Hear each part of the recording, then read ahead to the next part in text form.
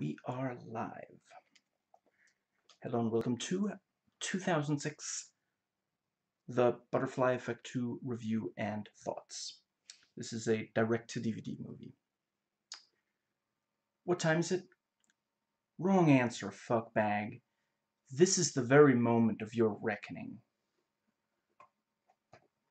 In the next 30 seconds, I'm going to start talking about one of two Butterfly Effect sequels. The first of these three movies is a well-made, 3 edgy 5-me soap opera that I continue to have a soft spot for, yes, even though it at times feels like it was written by a 13-year-old for other 13-year-olds. The second one, let's just say it was watched closely by me. Sound okay to you, viewer? Listen closely, fuckbag. They screwed it up with the second one. Like it or not, the first movie's idea had serious balls, and for this one, they castrated it. This is The Butterfly Effect, too busy sucking to come up with a different idea than just doing the first movie again. You know, like all good sequels don't. Because it made money the first time, who cares that it's no longer fresh and original, and it's nowhere near as well made. Before I get further into it, brief off-topic, Anthony Vincent just released Eminem Lose Yourself in the Style of Linkin Park, featuring @Jonathan Young. It's excellent, check it out.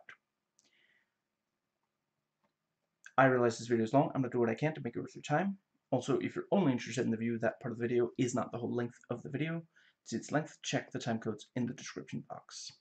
So, content warning and/or trigger warning.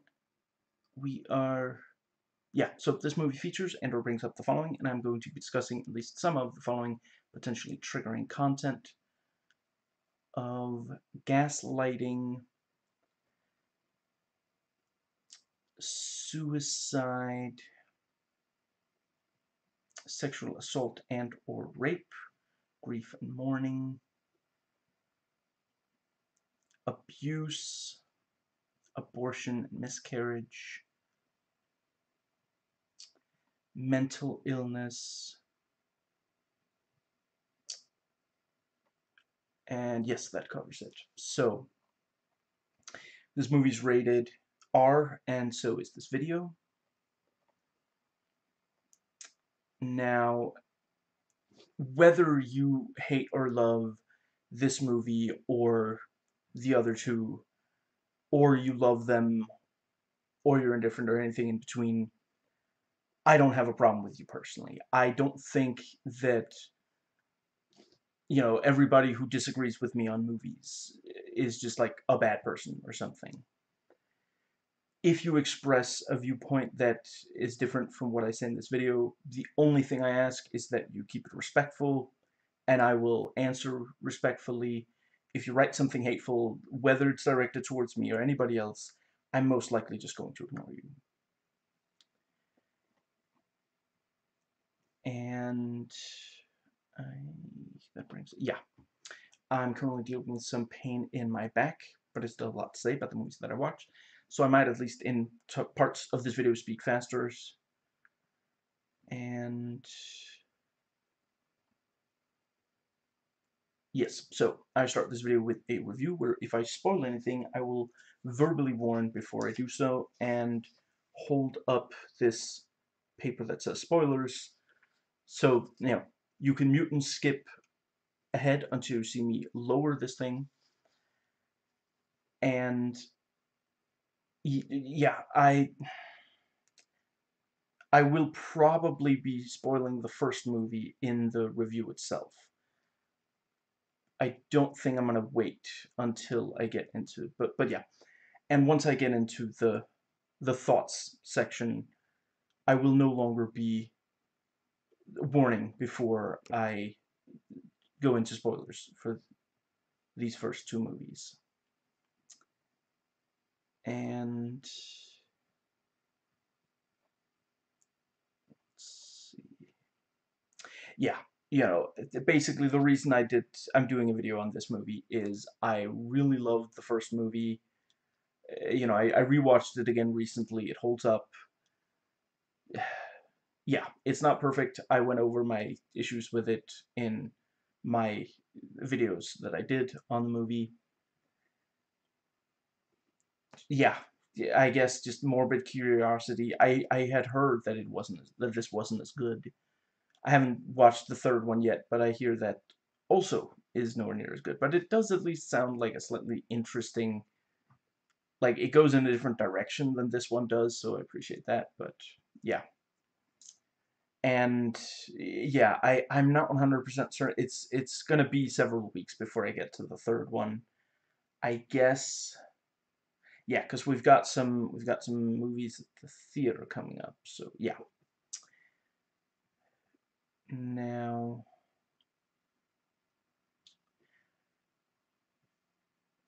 I am going to criticize some real people and ideas that real people believe in this video. Let me be very clear. I do not condone any harassment or bullying. You can express an opinion, but do not harass or bully anyone. So this movie's a remake. I try to grade any remake on a curve. The reason why is because I like not being miserable, which is what I will be if I focus on all the ways that it is inferior to the original. Very few remakes are as good as the one or multiple movies that it is a remake of. This is a remake because they figure that's a better way of ensuring making a lot of money off it. But it doesn't have to mean that everything about it is automatically bad, hence grading on a curve. Yeah, this is called a sequel, but it clearly is just yeah, it's basically a remake of the first one. Technically, there's like one reference in the movie to the first one, so clearly this movie is set in a universe where the first movie did happen. But yeah, it doesn't have to be a bad thing for a sequel to in part be a remake of the first one. Terminator 2 adds a lot to the franchise. This movie adds absolutely nothing. Yeah, it's a sequel that focuses on different characters in similar circumstance, but don't share characters with the film it's a sequel to, so it's like a Final Destination sequel rather than I'm Told, a Saw sequel. I've only watched the first of those movies. So, yeah, my a short list of some of the time travel movies that I've watched. The Terminator movies, Frequency, the Back to the Future trilogy, 12 Monkeys, the movie, not the show. I hear good things about the show. I might watch it at some point. Avengers Endgame, Deadpool 2, Men in Black 3, Paycheck, and Tenet.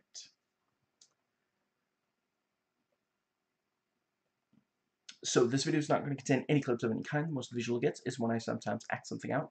So feel free to watch something visual in such as clips from the movie in another tab. I won't mind.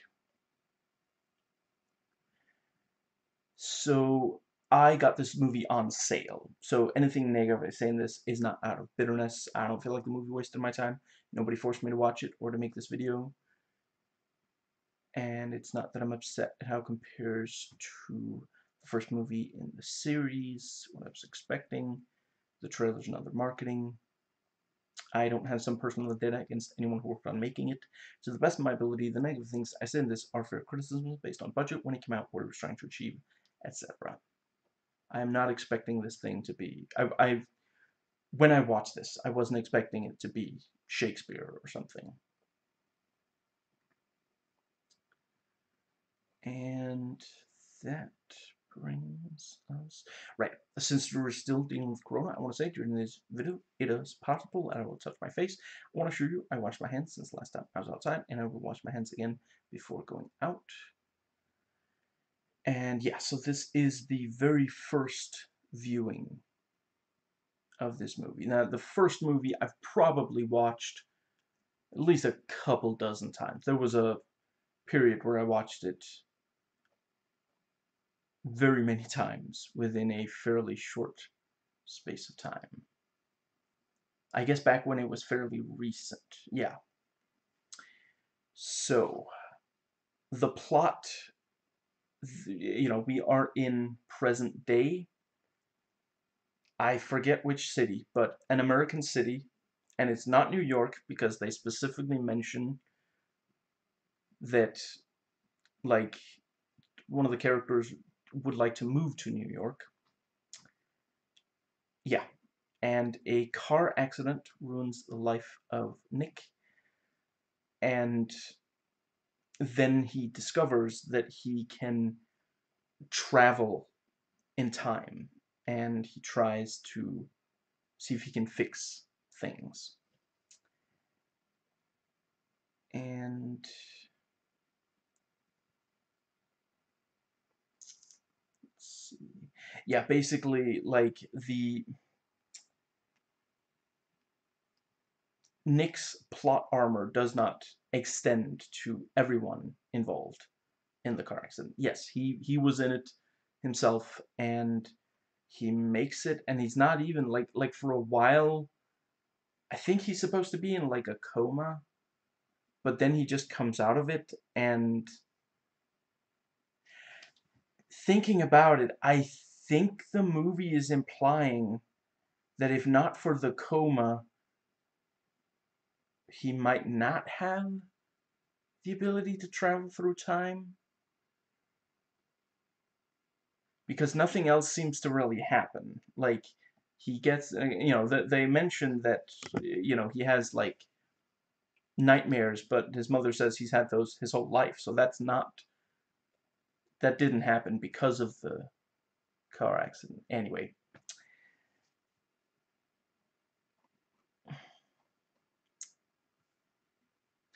right. I also watched. Ah, is that? Yeah, source code isn't technically time travel so much as, yeah, it's kind of a spoiler to say specifically what's. Anyway, the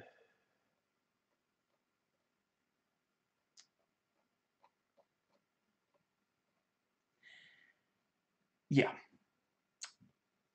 So the writing of this movie. This was written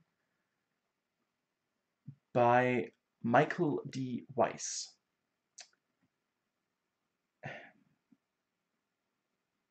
who wrote 9 direct-to-video things. Hmm. Is this not listed as one of those direct-to-video? Huh. Okay. Uh, or what? Or did I just? Anyway, 9 direct-to-video things total. I didn't know they made it up to Jarhead 3, The Scorpion King 4, Hostel 3, Octopus 2, US Seals 2. But he did write Octopus 1 as well, so they didn't bring in someone. So yeah, what the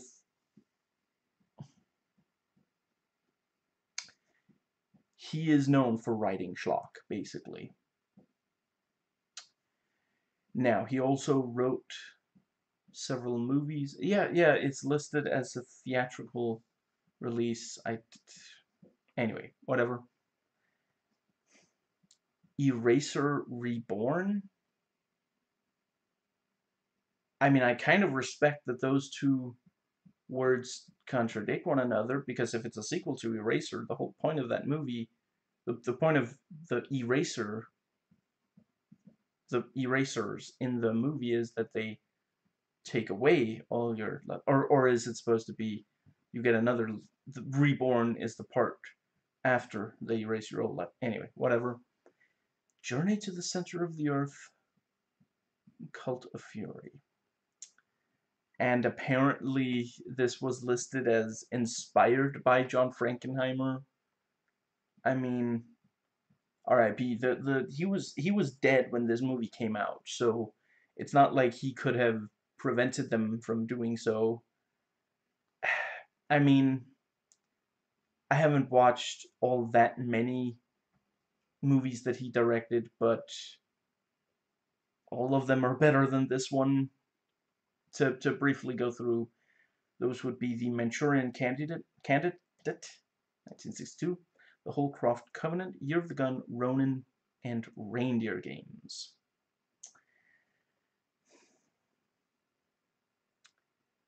So, the first movie, part of the thing it goes into is that it's genetic, that he can travel through time. It goes into how his father was destroyed by this power, and his grandfather. It's at least very heavily implied. I forget if that might only be in the director's cut. I've only watched the direct. I haven't watched. I forget if I've ever watched any other version. Anyway, yeah, this movie doesn't even explore the yeah. I'm not saying that the movie has to repeat everything that the first one did.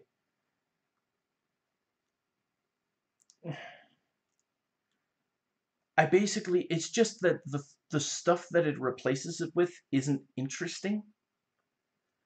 And yeah, in the first movie, like, he has these blackouts his whole life. And here, yeah, the time travel ability is apparently unlocked by the car accident. And yeah, it was specifically like one of the in the first movie.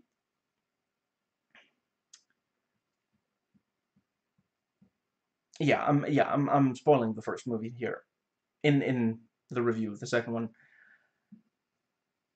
In the first one, with only one exception, only at the very, very end can he travel back in time outside of one of the blackouts. All the other times that he travels in time, he travels specifically to one of the blackouts. And, you can kind of theorize, did the blackouts open the door for time traveling? Or was he always going to time travel, and because of that, he had blackouts? Yeah. And again, I'm not saying that you have to do that, but in this movie, it's basically like, you know, he looks at a picture, he focuses, and he can travel in time. I think the limitation is that I don't think he can travel to, like, if there isn't if he doesn't appear in the picture, I don't think he can travel, but that's it. That's the only limitation.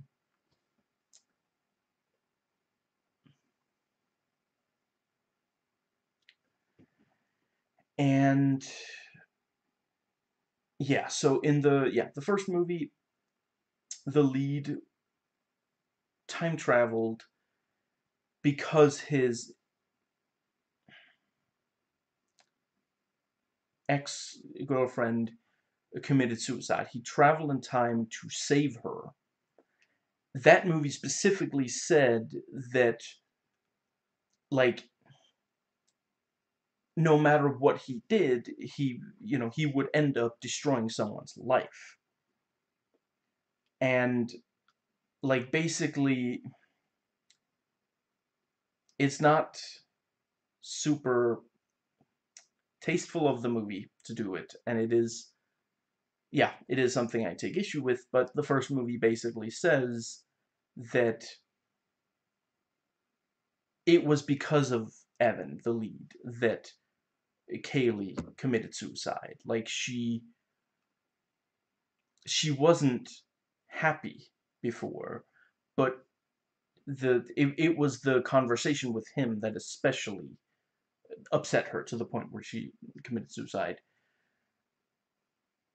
And yeah, it's a significant aspect of the first movie that it is Evan's mistakes that make things worse. And yeah. And in this movie, like, it's a car accident. Like, there are movie car accidents and real life car accidents where you can point the finger and say, okay, that one person should have been more responsible. And I mean, I guess you can kind of, there's a thing or two in this where you could point to, but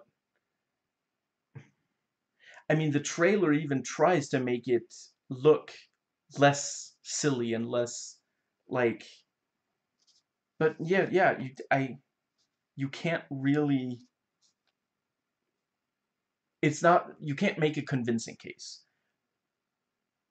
in my opinion, that it's his fault, that it is Nick's fault. Like, it's a Sunday, so he would figure he had the day off, and his girlfriend Julie is, it's her birthday, but then his boss calls and tells him to come to work.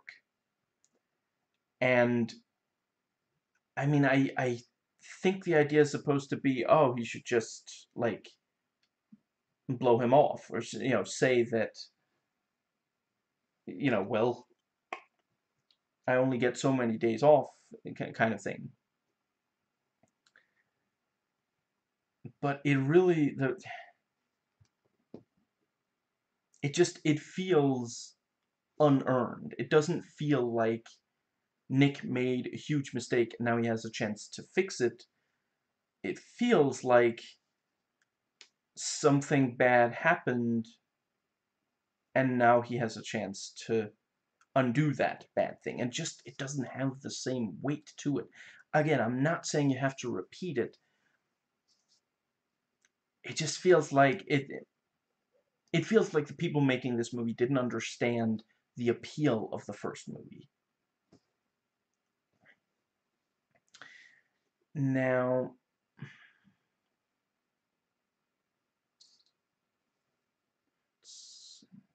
yeah, I think the screenwriter wanted to communicate that, Nick focuses too much on his job, on his work, rather than the people he cares about, but it's very sloppily handled.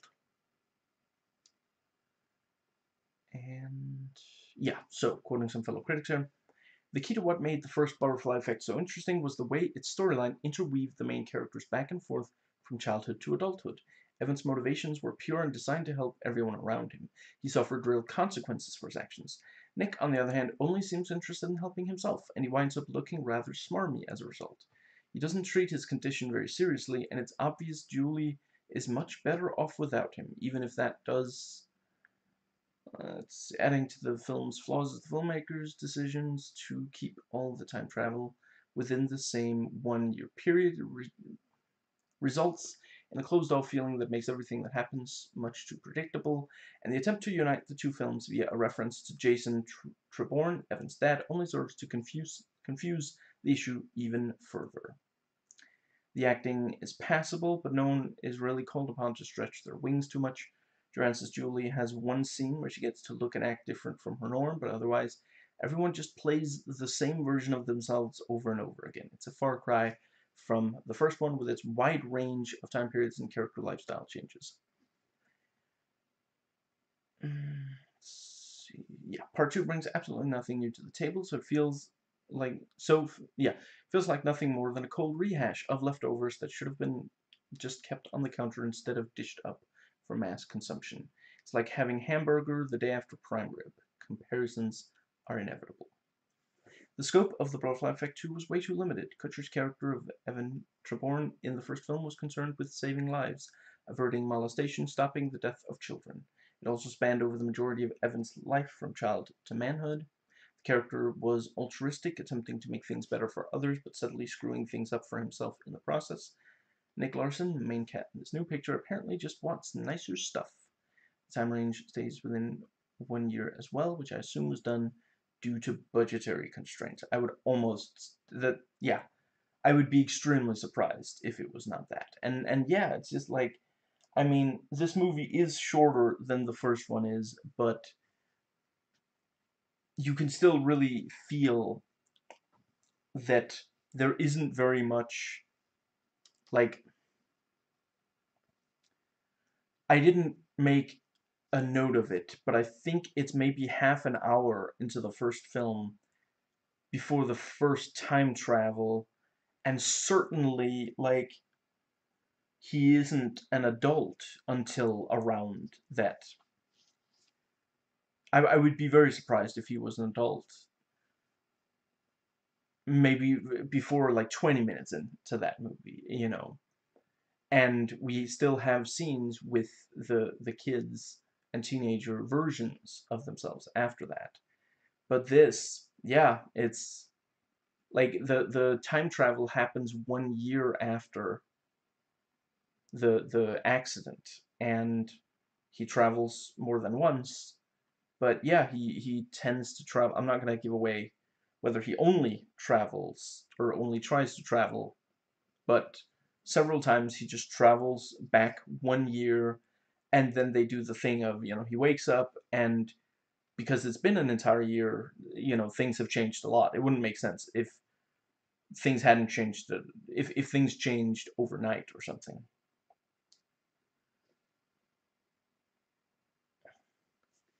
Did the guy that, back to critic quotes, did the guy that made this even watch the first one? Probably not. A load of aspects from the first, such as blackouts in their youth, have been removed, plus seeing the main character in their childhood sort of made you connect more with the character. Here, you learn nothing about the bland main characters whatsoever.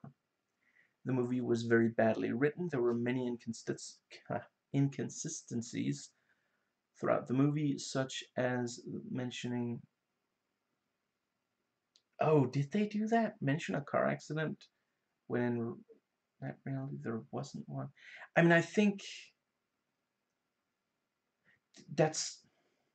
I'm not going to talk about it before the spoiler section, but the way they handle the car accident is. It's just. I do not understand why they made the choice they did.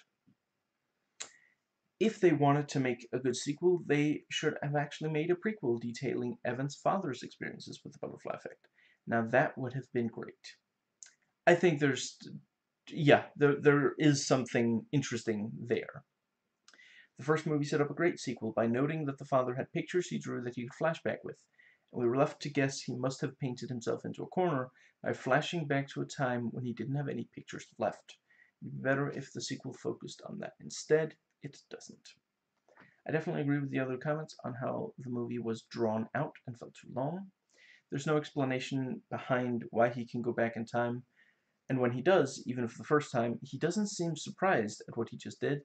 He just looks around for 2 seconds and then kind of goes, "Oh, okay, I've gone back in time." Absolute rubbish. The film explores the jumping of realities. Huh.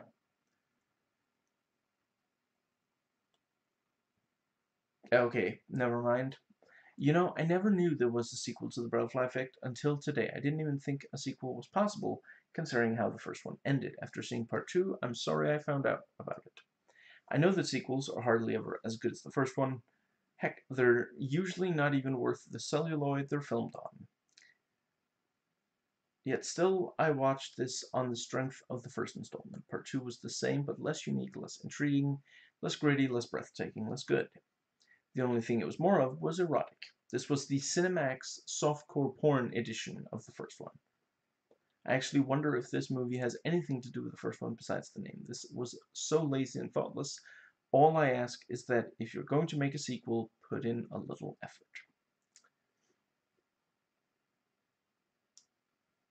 And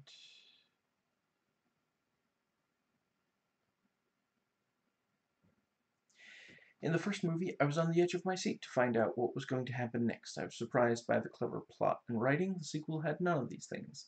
I was on the edge of my seat, alright, ready to shut the stupid thing off if it got any worse. The time-shifting plotline is actually pretty boring.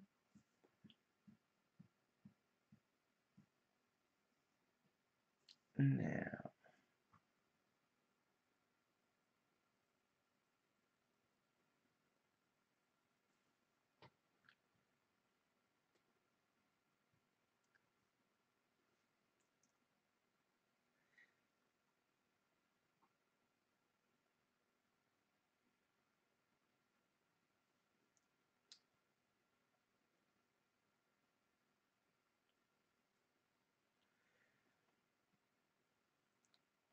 the sequence of events that lead him to despair in a variety of largely unimaginative ways.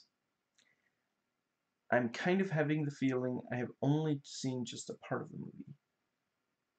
Every twist Nick caused in his reality wasn't well argued. We didn't see some explanation, some feeling of his character adapting to that reality. Secondly, I definitely think that he gave up too easily. And every time he goes in some parallel reality, the story lasts too much without necessarily adding something really important to the story. The plot is too superficial this time. Now that we've accustomed to those time twists, we have nothing to get stunned from. And with that goes, there goes the pleasure of seeing a movie.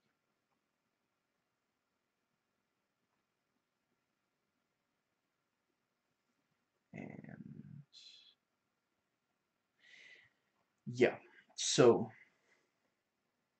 plot twists. It does not handle plot twists particularly well.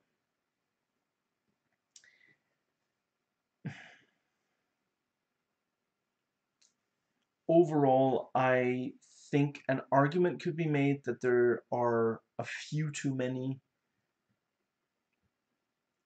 and some of them are quite bad. I suppose they might be too easy to figure out for the viewer if you watched the first movie. So, moving on to the direction. This was directed by John R. Leonetti, who has 9 movie credits, 2 of them not done yet. And yeah, I gotta admit, I like. Oh, right, okay, Annabelle. That's one I've heard of. And he directed Mortal Kombat Annihilation. So this is not the first time he did a really cheap looking movie. He's primarily known as a cinematographer. He did he has 15 TV credits, 23 movie credits. Let's see. Piranha 3D, The Scorpion King, Spy Hard, Mortal Kombat 1, which I guess is how he got the job for Mortal Kombat 2. The Mask. Yeah, so he's talented as a DP. The first movie, you can very clearly, again, like, love it or hate it. You're completely allowed to hate the first movie. But I think it would be hard to argue that the directors didn't care. Like, you can really tell that it's a passion project. And you can really tell that this wasn't really, like, apparently John R. Leonetti, he did want to make a good movie, and then they, like, moved the production and cut the budget, and they had to film in, like, at a time when it was kind of difficult to film because of weather and such. And he expresses frustration at that on the DVD, and that does suck. I feel bad for him. But even without that, this movie was never going to turn out particularly good. Like, yeah. Now, the first movie is melodramatic misery porn. Yeah, this one isn't. And I guess it's up to personal interpretation whether that's good or bad. What I will say is I think a strong argument could be made that it would be much more on brand if this was also. Now, according to Wikipedia, the movie was met with negative reviews. Reviewers claim that the sequel adds nothing to the message of the first movie, covering exactly the same ground with different characters. The limited temporal scope of the story of this movie isn't as intertwined as the first. Also, the less impressive special effects and very short filming time combined to give the movie a much less impressive feel than the original. It received a negative reception from real film reviews, which called it an abominable, pointless sequel. And yeah, director John R. Leonetti is the younger brother of Matthew F. Leonetti, the director of photography of the first Butterfly Effect. That's probably how he got the job, because it really doesn't, like, there's nothing that jumps out at you that says, like, this guy is perfect for directing this. And yeah, so fellow critic quotes, a lot of the characters make really bad decisions, which makes it very frustrating to watch. And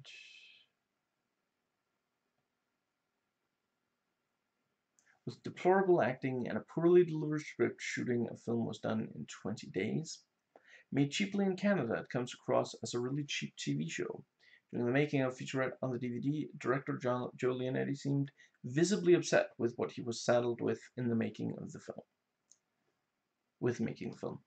He was given 20 days to shoot, and the script had to be altered on the fly due to environmental and cost concerns. His frustration was evident in the final product. Butterfly Effect 2 wasn't a bad movie or a good movie, just an inconsequential one that seemed a waste of time for those making it, and ultimately a waste of time for those of us that watched it. If you really enjoyed The Butterfly Effect, it might actually be worth giving the sequel a rental spell. It's not really a good film, but it is surprisingly heartfelt and well-intentioned. Just don't be surprised when you're disappointed by the lackluster second half. Serious fans of science fiction and complex storytelling are better off leaving this on the shelf. This idea has been handled with much more intelligence in the past, and will probably be handled much better in the future. John Leonetti should stick to his real field, cinematography, because he excels in that department and fails at being a director. They could have done so much more with it had they spent a little more than 20 days working on it, a fact that is hammered home repeatedly throughout the bonus features on the DVD. That's how all the surprises are delivered, with the subtlety of a brick to the face. Leonetti's direction is bland. The Butterfly Effect 2 has the look of a TV movie. Yeah. The first film was exceedingly vague as to the process whereby Ashton Kutcher was able to time flip, but at least when the main plot kicked in, it held a compulsive fascination, whereas here there's not even that. Indeed, without having seen the first film, it would be almost impossible to understand what is going on here by watching the film on its own.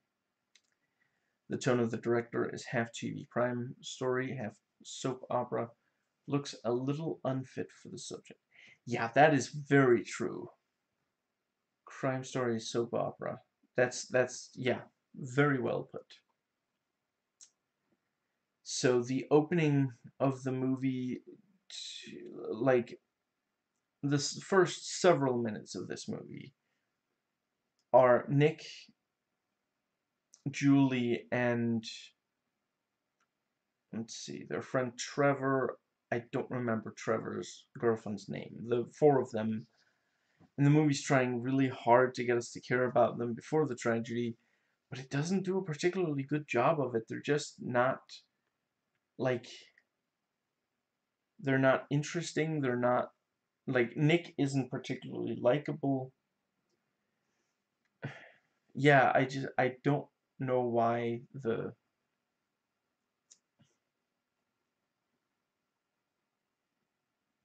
yeah, they didn't know how to make them seem appealing. Now, I'm not going to give away whether the ending is happy or sad, but it fits with what came before, and yeah, it's a bad ending. And I'm not saying, like, oh, it's not a happy end. No, no. I mean, this is just, again, it's my opinion. You don't have to agree, but I really don't think that the ending is as compelling as the filmmakers appear to. I yeah, it doesn't really rely on Deus Ex Machina. It does rely on other convenient writing, but honestly, the like other parts of the movie also have very convenient writing at times. The last 3 minutes seemed rushed, as though the director ran out of money and was forced to end the story sooner than he hoped. Yeah, that's very true. It does feel like that. And the ending titles leave you in the same emotion as the ending causes, thus following up on the ending. I yeah, this is the part where I've noted that I should talk about whether the movie lost my interest along the way. I mean, for that to be the case, I would have had to be interested at all, which the movie never really gave me much of a reason to be like the car crash itself, which happens very early on. It is compelling, and it should be something where you can really like everybody can relate to something awful happening to someone you care about. But it just felt so contrived. Like they were the movie is so careful to create this ridiculous situation. Now, that brings us to the characters. So yeah, Eric Lively plays Nick Larson.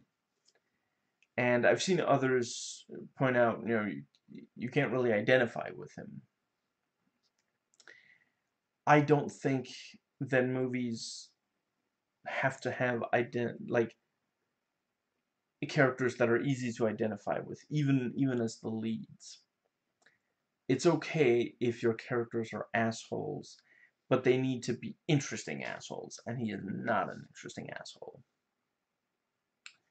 So, from quoting some fellow critics, the actions are lacking logic. The main character seems to adapt to the new future really fast, but in the meantime pretends like he does not have an idea what's happening. Given that some of these reworkings inevitably revolves around saving the life of a loved one, the stakes are still pretty high, and the hero's joy at his success in bringing Julie back is done touchingly well. That is, yeah, legitimately pretty decent. Yeah.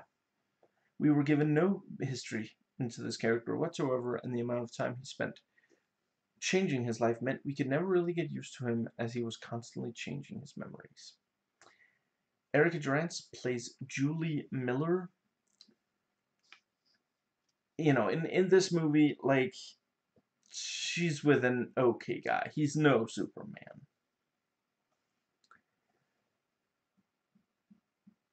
And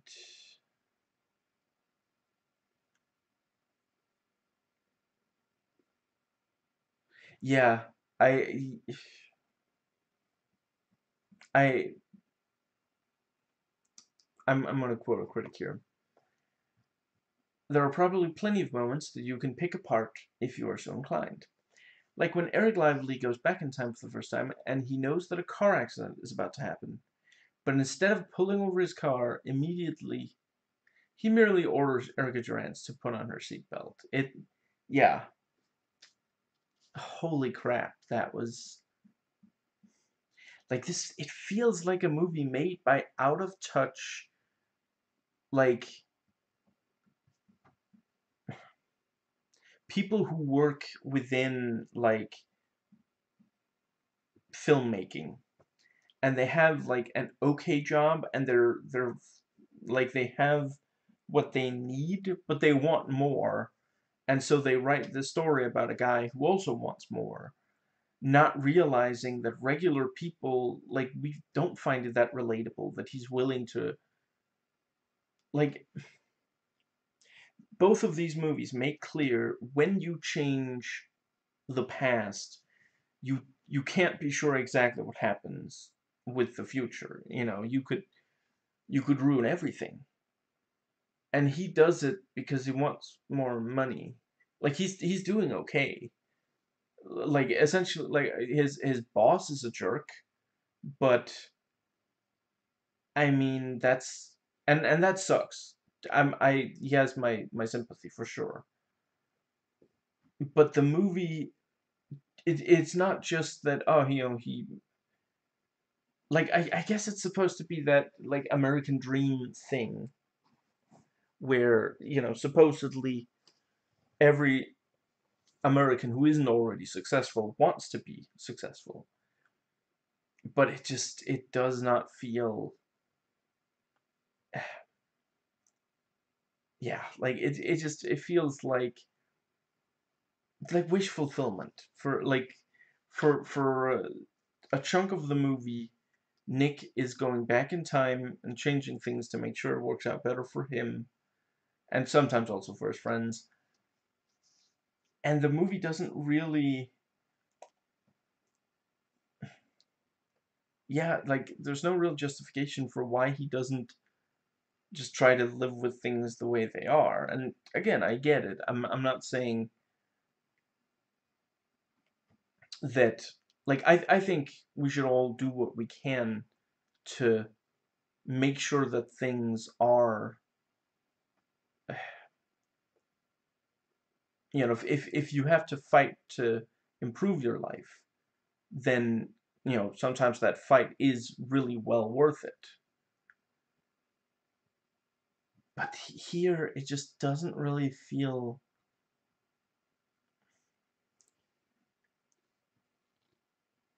yeah. And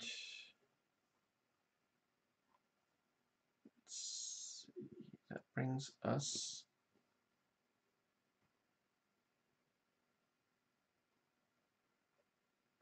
here we go. Yeah.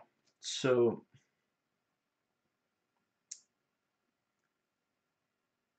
the yeah, Erica Durance says in an interview on the DVD, Julie is a very honest person and loves Nick 150%. And several of the actors express that they really love The Butterfly Effect 1, and they're really happy to be acting in a movie that's about time travel. And yeah, so quoting fellow critics, the rest of the cast might as well be cardboard cutouts. They just aren't very interesting. Maybe the goofy slash quote enemy dork Dave, played by David Lewis, is okay. To be fair, most of the actors put a lot of effort into their roles. Eric Lively delivers a subtle, intelligent performance that deserves to be in a much better film. The supporting cast is also strong, as though completely unaware of the type of film they are in. Eric Lively gave life to the main character, but it was a fiasco. I don't know if it was the actor's fault, of the bad script, or John Leonetti's bad direction. The fact is that everything went wrong, and the actor did a bad job, especially from the middle, in which his character essentially becomes a scornful idiot. Erica Durance is too sugary and artificial, and the remaining cast is better said no more. The actors were all from Canadian sci-fi shows, and I've seen them do better in them. I did. I think the only one of them I know from anything else is Erica Durance, and yeah, she's a lot better on Smallville than she is here. I love alternate possibility stories. The trouble here is that the alternatives simply aren't that interesting. Far too much centers around the work rivalry between Nick and rival Bristol, and frankly, they were both as bad as each other, and I didn't care which one came out on top. Eric Lively, contrary to his name, is an insipid lead. Dustin Milligan's Trevor is an irritating and unsympathetic second fiddle, and for a film which runs, okay, so yeah, this person wrote that it runs 88 minutes. If you count the end credits, sure, but without. But I'll get to that for pretty soon. It is so leisurely in going about its business that at times I felt like shouting, "Get on with it." Or failing that, Do something! Milligan shows a lot of emotion and is really good in his role. Gene Holden and David Lewis are also amongst the supporting cast, but never really do anything that stands out. And the acting. On a scale of 1 to 10, I give these actors a 7. Not horrible, not great, and I thought Ashton wasn't any good until I saw Butterfly Effect 1. These actors seem to be right out of acting school. Shallow, unconvincing, almost expressionless. I, like another review, wonder why this film never saw theater. I now know. So yeah, the dialogue is just insipid. It's so boring and bland. Yeah, I don't. It's not well written. It's not well delivered. The exposition is very awkward. Like I think the for how subtle it was, they might as well have had like an auga horn and like a buzzer and like just it's ridiculous how obvious it is. This is important for later. Now the cinematography was handled by Brian Pearson, who has 24 movie credits. And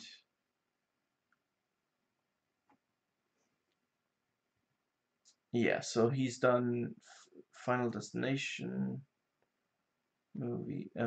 One of those he did My Bloody Valentine, White Noise, Urban Legends, Final Cut. So yeah, he does these kinds of movies.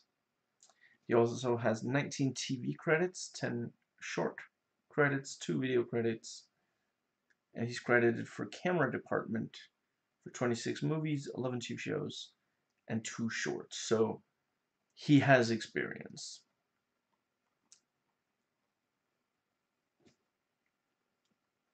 And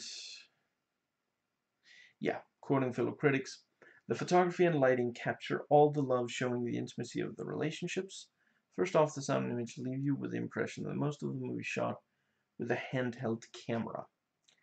Don't get me wrong though, that's not such a bad thing when used with some restraint, like for example in Born Supremacy, where it totally enhanced the experience, unlike here where it just felt low budget. Cinematography and photography were okay, I guess, nothing too fancy, nothing too horrible or out of place, it was just okay. Yeah, I mean, I wouldn't call it, like, incompetent, but it's definitely not impressive.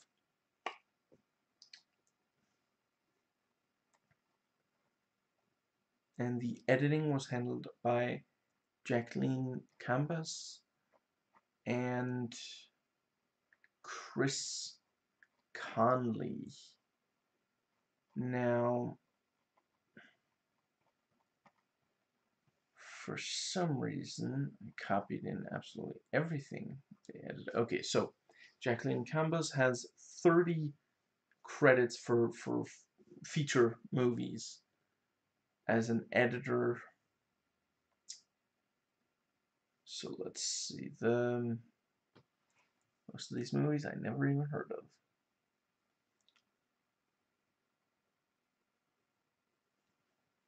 Hmm.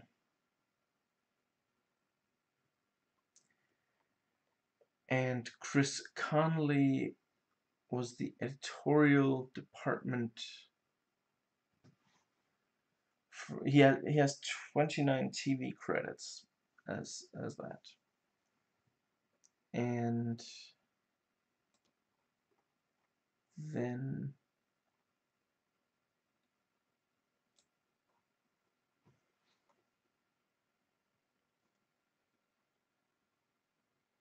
yeah, and 31 movie credits for editor.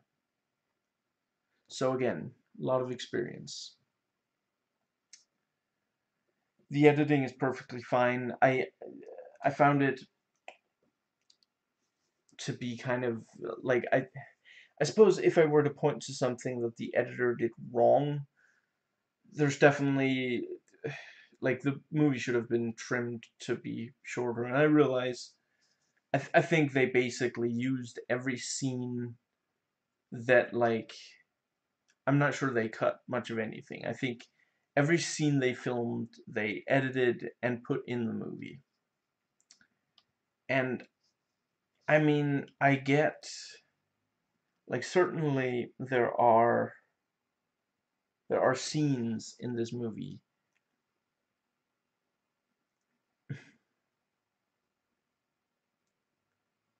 where you can understand why they couldn't cut them. You get why they're there, but that doesn't mean that they aren't boring and go on for too long. There are multiple scenes of Nick sitting at a table with other people talking, and I I think it's supposed to be engaging, not always tense, but at the very least engaging.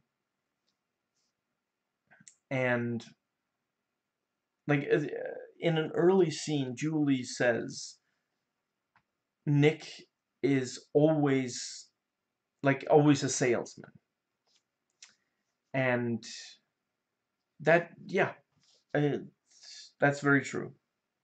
And I think these scenes are supposed to be legitimate. Yeah, you know what? When I think about it, it kind of reads it. The movie kind of plays like the writer based Nick on himself, and he's imagining trying to pitch the movie to someone. And obviously, for him, that kind of situation is compelling because it's his job. If he doesn't do it well, that that could have serious consequences for him. But it's not very entertaining to watch. And yeah, like I mean, I don't know. I'm not like asking for there to be like a gun held to someone's head in these scenes, but I do think that there's too much talking in the movie that doesn't. I mean, honestly, yeah, yeah, thinking about it, one of these scenes, two, three, yeah, there are multiple scenes in this movie that you could cut, and I think the only reason that they didn't, I don't think they're delusional enough to think they're good. They did what they could. I'll grant that they did what they could with what they had, but I think they just knew that if the movie if it is much shorter than it is, then I mean, it doesn't break 90 minutes even with the end credits. So it's not like that, but yeah, they didn't have enough, certainly not enough interesting stuff for a feature film here. Now, the special effects are very limited, but that doesn't mean that the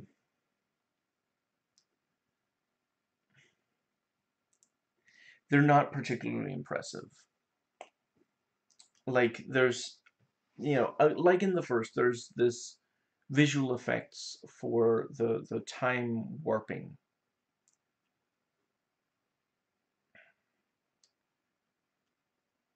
and they're just, yeah, it's not very impressive looking.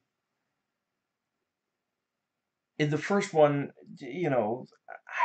it's not like something I would point to as like you have to watch the movie because of this, but there was a feeling of like it felt real, it felt visceral, it felt like you were in Evan's head jumping through time and being really messed up by that, discombobulated.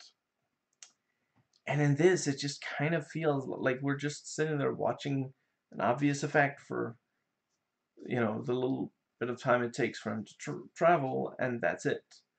That they really didn't.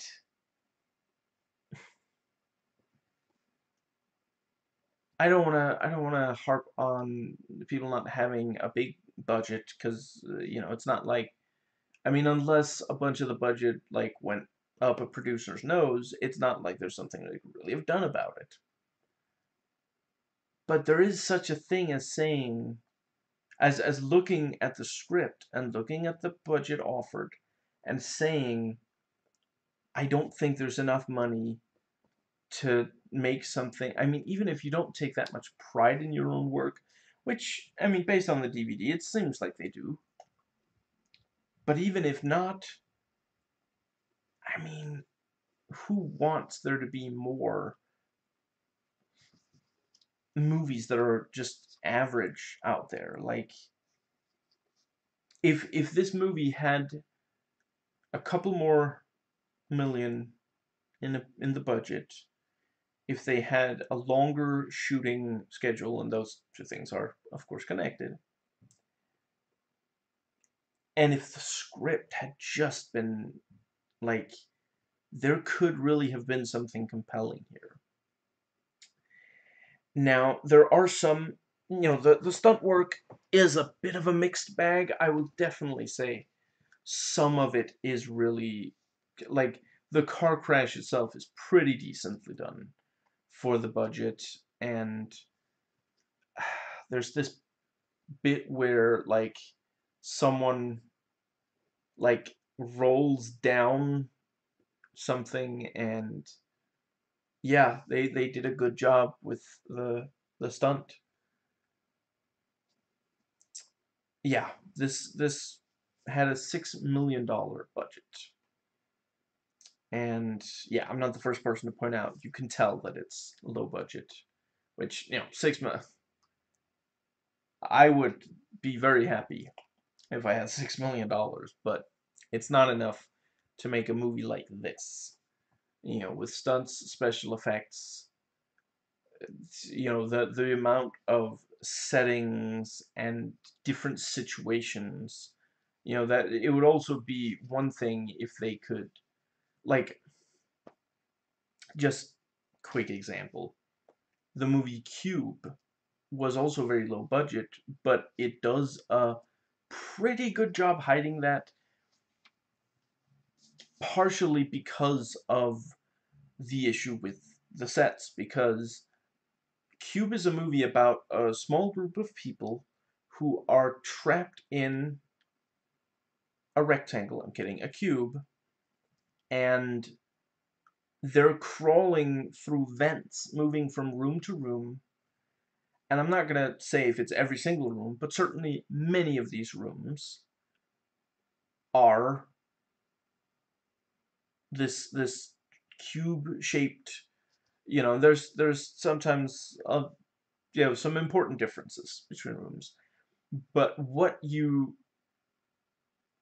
they did was they had this one cube set that they would film all of these, you know, tons of different scenes in this one set. And, you know, every so often, because the scene called for it, they would mess around with the set, make it a little bit more distinct.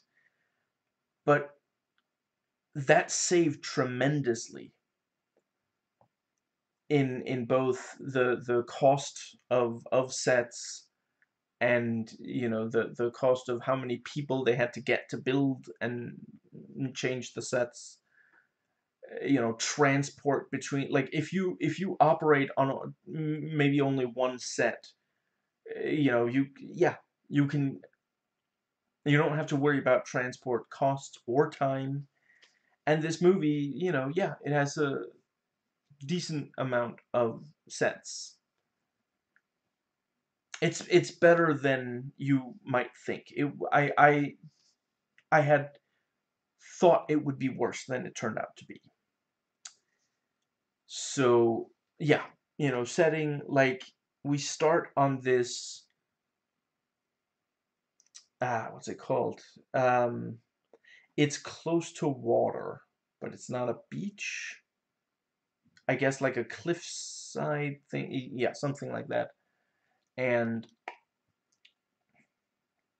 you know, in one of the time, yeah, the we see that Nick is wealthy, and he, what's the word, he has this really expensive apartment, which I wouldn't rule out was maybe just like the producer's place. And he was like, okay, fine, just don't mess anything up, and you better be done within an hour, or you're gonna be in trouble. But yeah, there's this nightclub. There are various offices at the place. Nick works at a startup. You know, the yeah, there's a decent amount of sets, and decent enough variety considering how much of the movie is either him like talking to Julie or Trevor about like personal stuff, or like him trying to work out money stuff by talking to other guys in, you know, relatively, yeah, in, there's a meeting in a club, there's a meeting in a restaurant, and it's just like we get it. And again, several of these scenes, I swear I'm trying to avoid repeating myself. The thing I didn't mention before is they're trying to build tension. I can tell by the rhythm of the editing and the acting performances, they're definitely trying to build tension with these scenes. That's part of why they're longer. That they don't get to the point immediately, in part because of and really this movie could have been much slower and longer if we were unfortunate. Yeah, the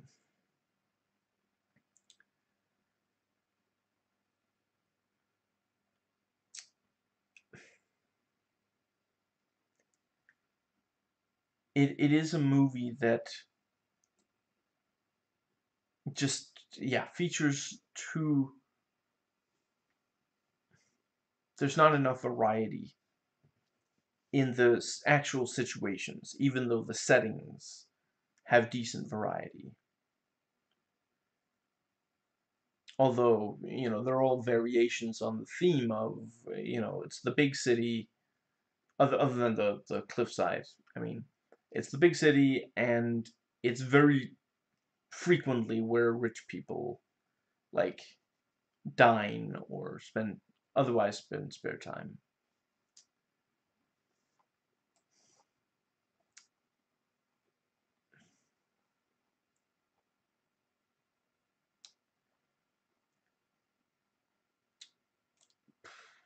I Yeah, so let's see, the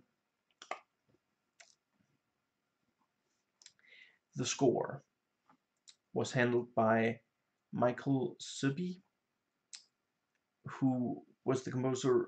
He has 30 TV credits and 11 movie credits,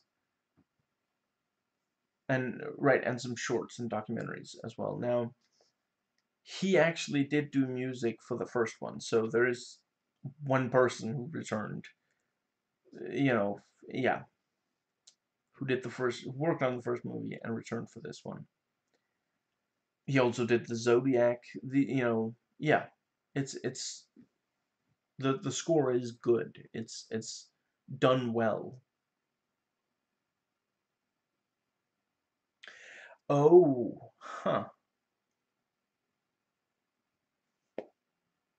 right. One of my fellow critics points out a big bunch of music was used from the first movie, which doesn't fit in very well in some scenes. I was having trouble putting my finger on it, but that's exactly right. And that's why I'm not even, yeah, thinking about it, I'm not sure he composed anything new for this one. It's just that they had the rights to it, and IMDb didn't list it as whether or not. Yeah, his credit is music composed by for this movie. Doesn't say that it was specifically composed for this movie. Yeah. Now, the licensed music, I was able to find 3 of the 8 songs on YouTube, and yeah, it captures the voice of youth today, and that is definitely what this movie is. Yeah, this movie is made for, 20 and 30 somethings.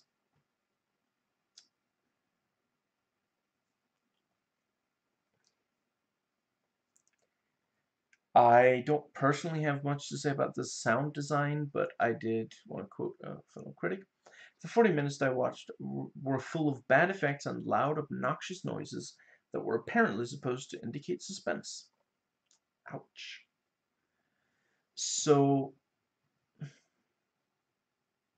yeah, the tonally, this movie is trying to depress you like the first was, albeit somewhat less so.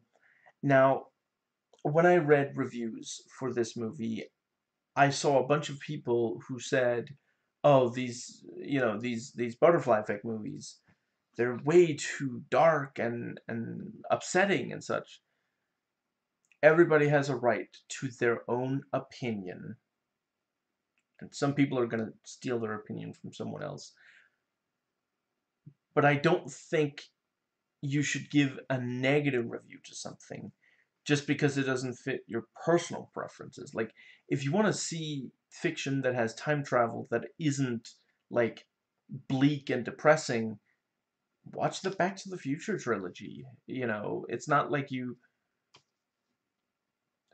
they're not my favorite movies, but they're 3 well-made movies that are about time travel, and, sometimes there's some, like, material that gets, potentially upsetting. But it's not like, yeah. But this is for people who don't want, yeah, the Butterfly Effect movies are for people who want time travel and something really dark and bleak.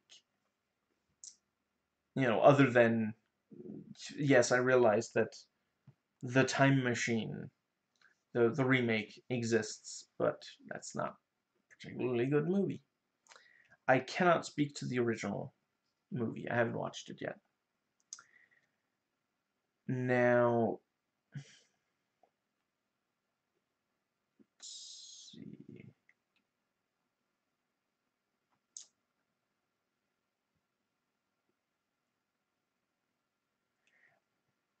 As far as I think this movie got into the timeline changing quicker than the first one,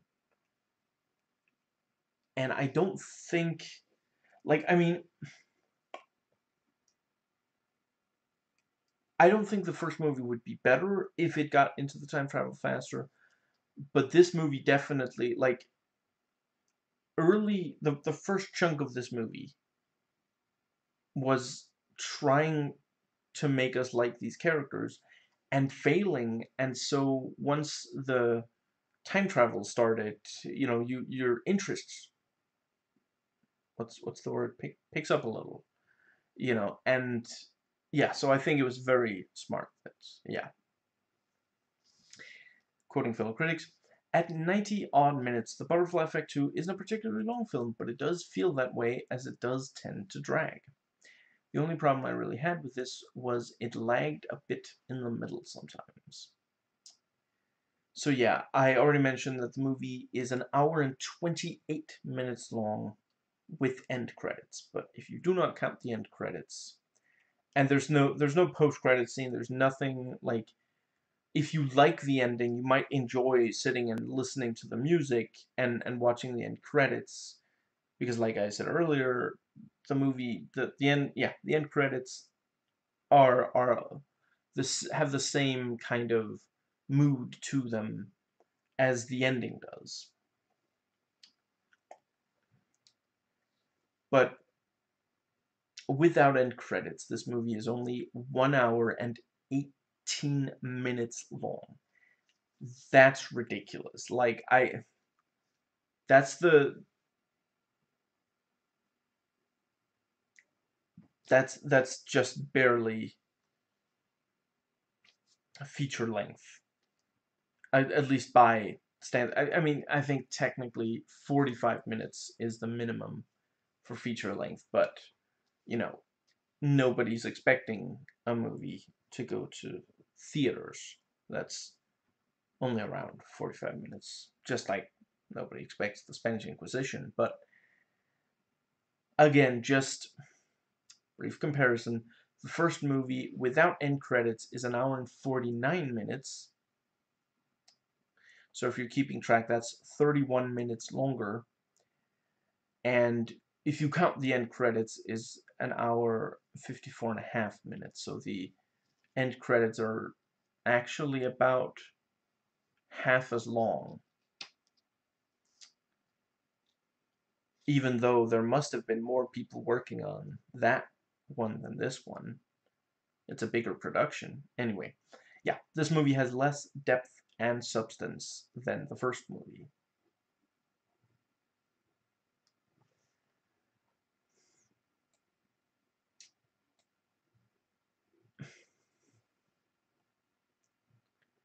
So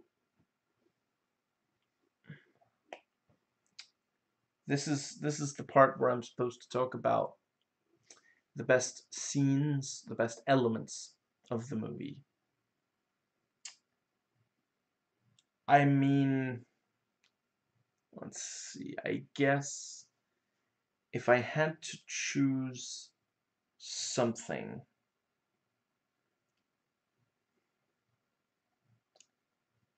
it really could have been a lot worse. Like, it's not as slow and boring as I thought it was going to be, and as other movies like this often are. That's, yeah. The worst aspect is this is a very inferior version of the first movie. Worst aspect, according to others, is the production looking like a TV movie. I was most worried that it had nothing to add to the series, that it was just a cash grab, and we lived down to my expectations. I was looking forward to compelling time travel scenes, and the movie failed to live up to my expectations.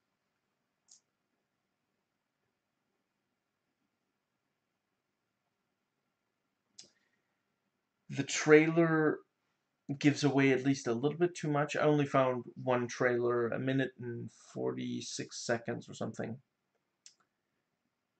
The cover and poster do not give too much away, and in both cases, if you like the trailer or the cover and poster and such, you're more likely to like the movie than if not.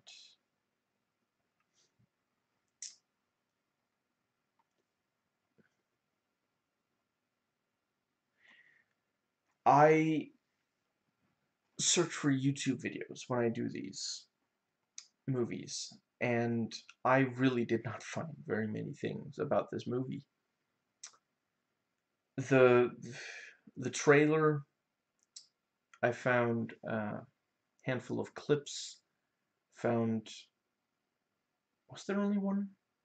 At least one fan music video, two other video reviews.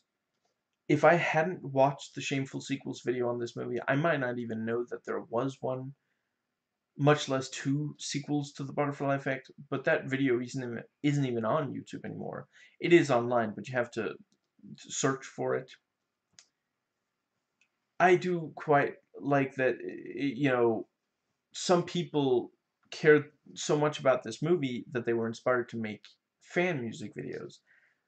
I'm really happy for them. I've made, I've edited music videos about movies and TV shows that I care about, and yeah, it's a healthy way to express that you're a fan. I'm really glad that some people liked this movie enough to do that, even though I don't myself. If you've never tried, it's been a while since I did editing myself, but I'm sure there are still good not excellent, but good editing programs out there that are free. And yeah, if you at all care about movie editing, it's, you can learn a lot from even just editing something short. Just like take a movie scene that you either love or hate and re-edit it and see if you can change the tone or feel and such. It's very,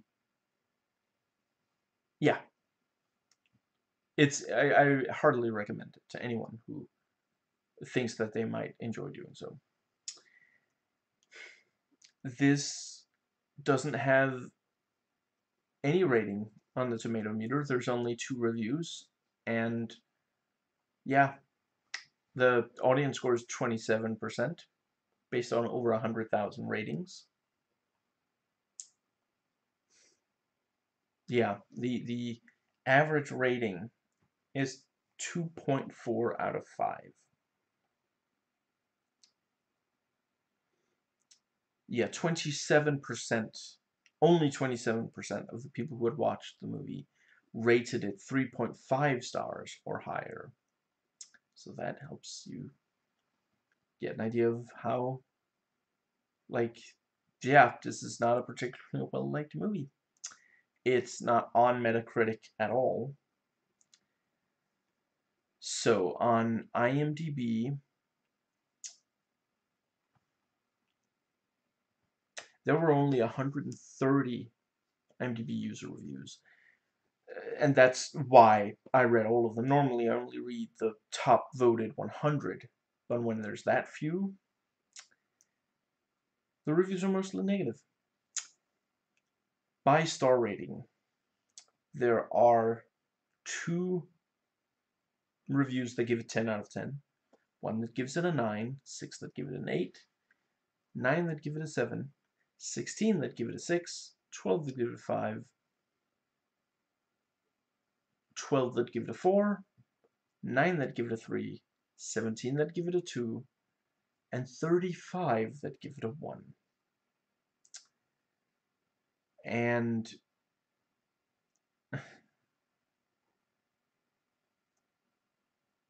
the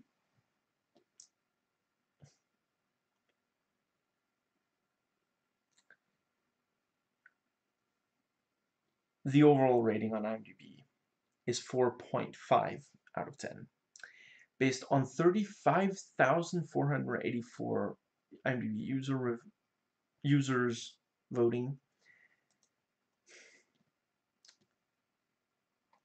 So 21.6% gave it a 5, 19.8 gave it a 4, 14.8 gave it a 6, 12.6 gave it a 3, 8.5 gave it a 1, 7.8 gave it a 2. This is not a well-received movie, going by these votes.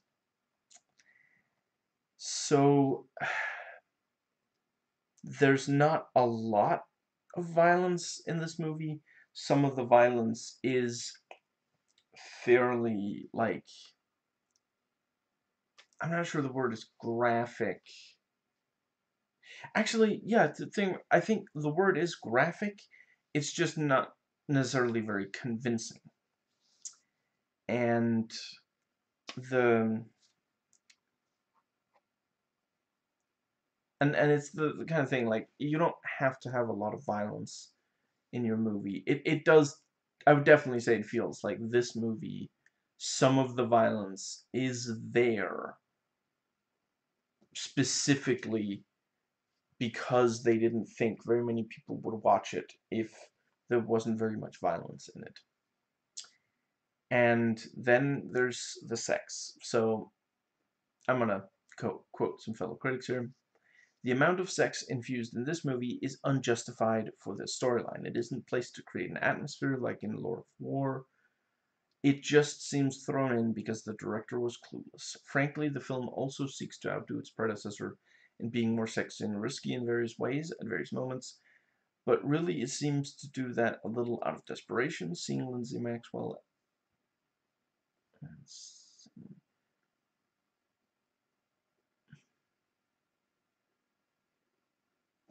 One issue with the film is that there are points where it reminds me of a late night Cinemax skin flick, or Skinemax.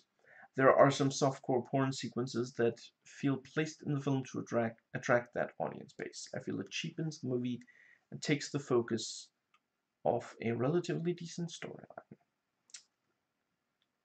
I wouldn't sing such high praise about the storyline, but otherwise, yeah. Yeah, basically the sex scenes are there in the hopes that it'll attract more people to rent the movie. It's not like the first movie had no sex, but it didn't feel so desperate.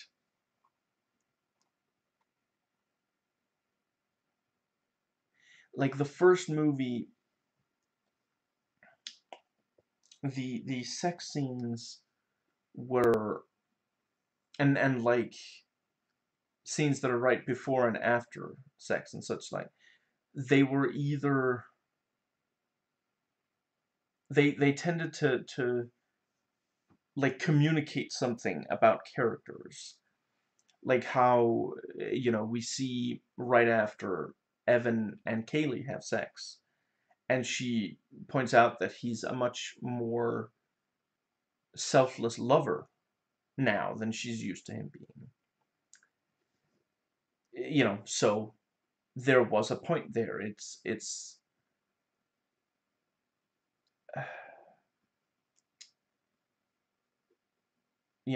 communicating that the time that he had an easier life, he also, the person that he was became less less selfless. Now,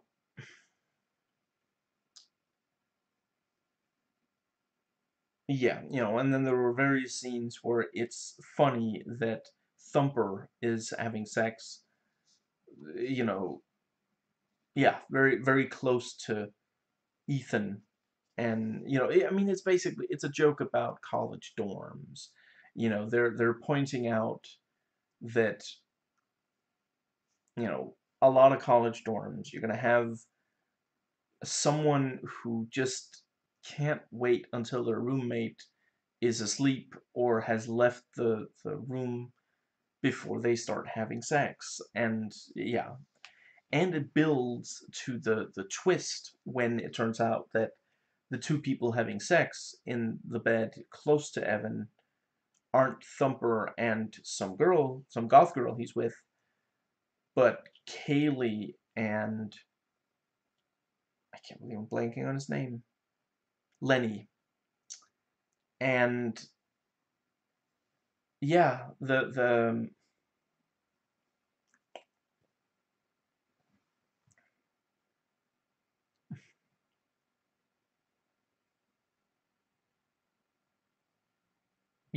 again, you don't have to agree, you don't have to like it, but the it wasn't just there for titillation, and in this movie, it's there for titillation. There are, on more than one occasion in this movie, you know, young a young woman will strip to her underwear at least, and just, yeah, I don't think there's something inherently wrong with that kind of scene, but it's not telling us anything. And you could remove them and people wouldn't even notice because it doesn't feel natural for there to be a sex scene. Like, a lot of the times when a movie has been censored, you can tell. Even if you haven't watched the original, you watch it and you're like, oh, they cut something out there. There was supposed to be something there because the movie was building towards it. And in this, it just comes out of nowhere. Like, it kind of, honestly, you know what? I think there's some chance that the sex scenes were added late. I could be wrong. Maybe it was the first thing the writer wrote. But I think there's some chance that, like, the writer handed in the script and the producer gave back notes, add sex scenes. And so he was like, I mean, it's not gonna fit anywhere. That pun was not intentional. But yeah, he tried to find somewhere, and he just found the arguably least awkward places to put them. But yeah, and it's also just like, I don't blame any actress that doesn't want to do nudity, especially for a film like this.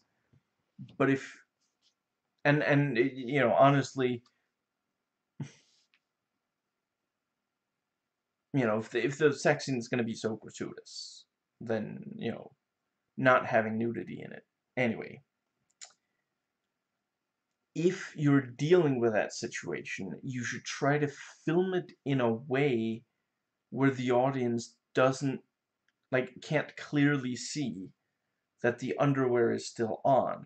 Like, I don't.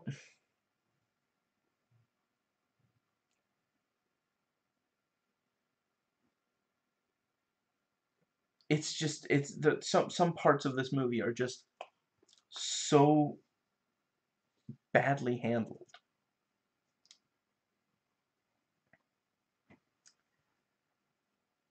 So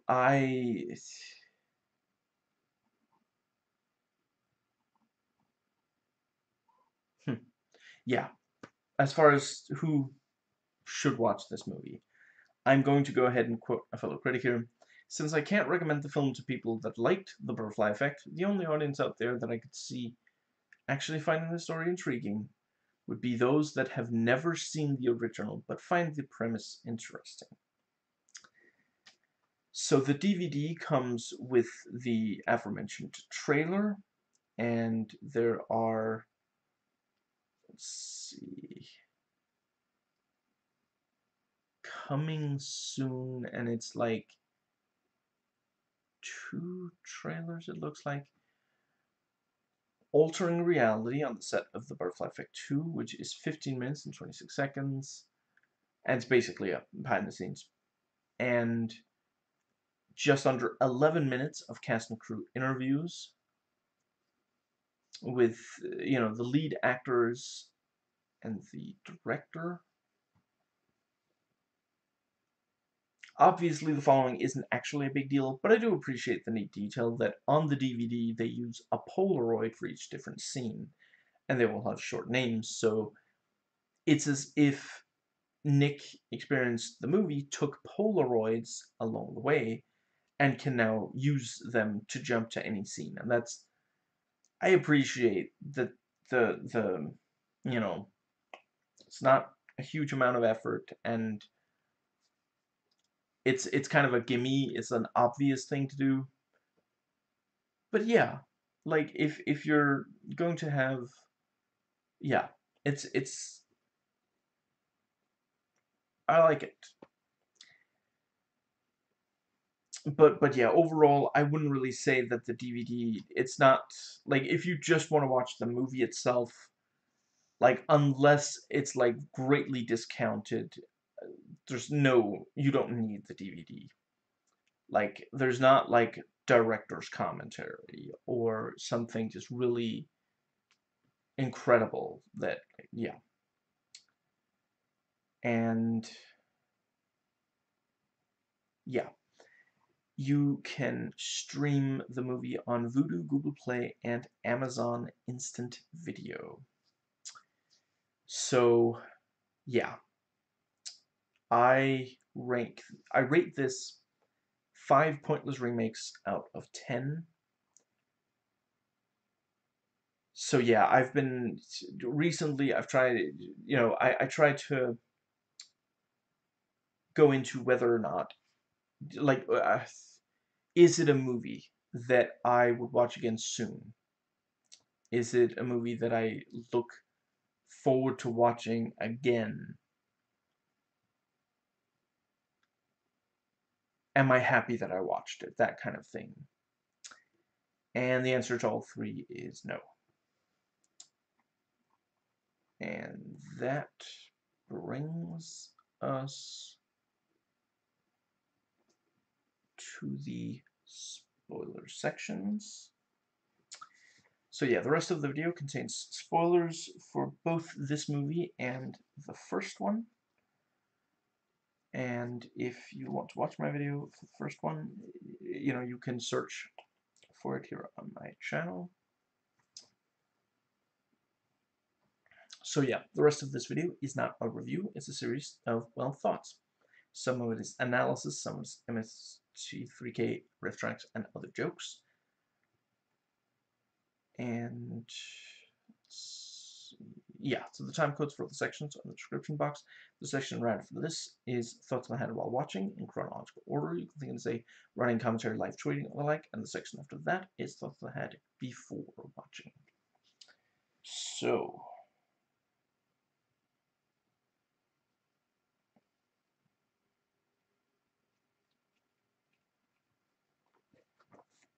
the first section, notes taken while watching. We will get a hotel room. Baby? A baby is definitely already on the way. Good guess. She takes off her seatbelt because she definitely won't be able to take a picture of Trevor and Amanda kissing at any other point. They only kiss once a year, actually. Used to use it to help predict if winter is over. The crash is just so contrived. Nick's tires blow out, and within seconds there's a truck speeding heading towards them. I think there's some chance that the truck would be slow on the brakes, and some truckers have to drive extremely far. It was something completely unexpected. I mean, at the end of the day, every single bad thing that happened in the first movie was the result of an awful thing done by one or more evil people. Sometimes it was an overreaction to the evil things done. But there was always one original evil thing you could trace it back to.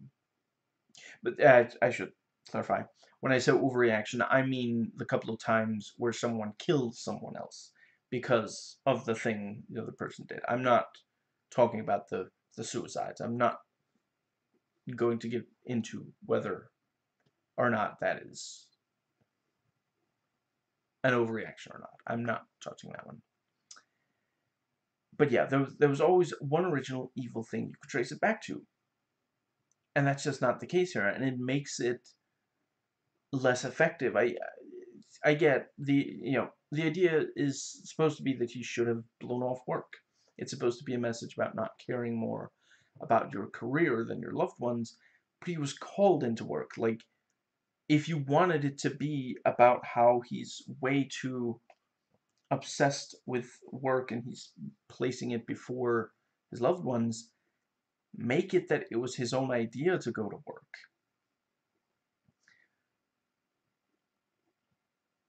And other characters tell us that he gets nightmares and headaches and have his entire life, and that's, well, the nightmares was his entire life. I'm not sure he got headaches before, and that's supposed to be in place of us actually seeing his childhood and teenage years like we did in the first one.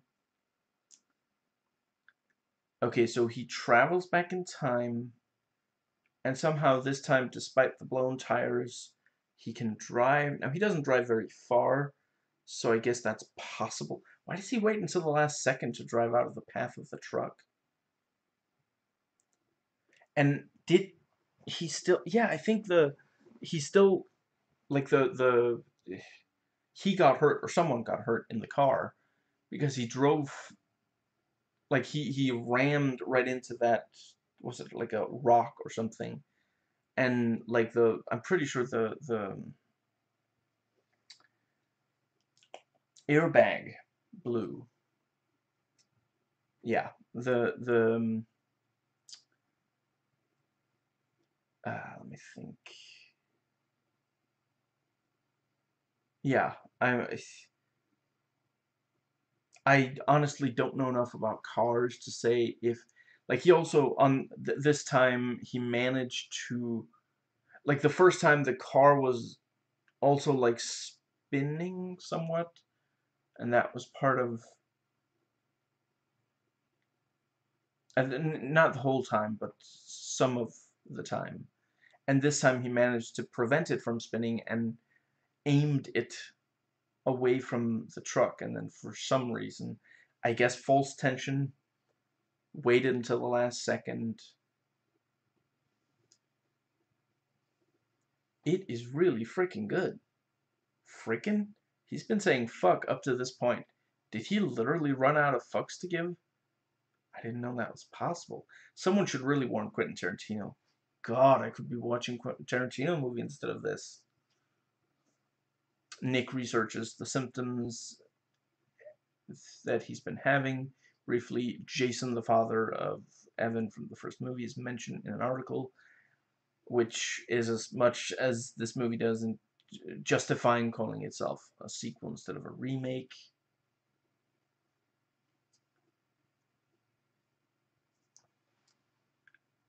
I guess you've heard all the problems of the startup. If they do a third mention of the fact that 80% of all startups fail in the last 2 years, crap, it's too late for me to start a drinking game, isn't it? Congratulations, Nick, you're fired. Anyone else? Fingers crossed for Lucy Lou running across the table, chopping someone's head off. We get a hint at the fact that she was pregnant and lost the baby because of it. They're not completely happy together, even though it appeared that way at first. Maybe I'll be a technical copy editor. Careful with that beer. Last time you spilled one, you ended up traveling back in time. And within about a minute, he literally did start traveling in time. I was joking. It was a joke. I was not being serious. Holy crap. At least this time the time travel was intentional. Like, it could be a problem if every time he drinks something to get buzzed, he ends up time traveling. And Nick spills the drink on Dave's lap because and everyone around laughs because the movie has the maturity level of a 12-year-old. I know you need those spreadsheets. So the roles are completely reversed now. Clean up that desk. It's a mess. So now he completely embraces being as much of a douche as Dave was when their roles were reversed. I guess the idea is supposed to be that he's being corrupted by the success, because that wasn't him. Like, the other, like, the memories coming into play, like, it is later when he keeps trying to stall because he doesn't know what the numbers are that his boss keeps asking for.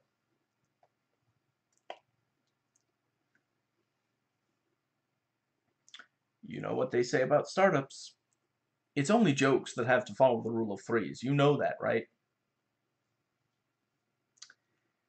He wants his money back. Look at what he did to my face. Oh, I see. You're worried that you're going to end up with your car breaking down in Arizona, getting into trouble with the locals, aren't you? Billy Bob Thornton, Jennifer Lopez, Nick Nolte. Much better movie than this one.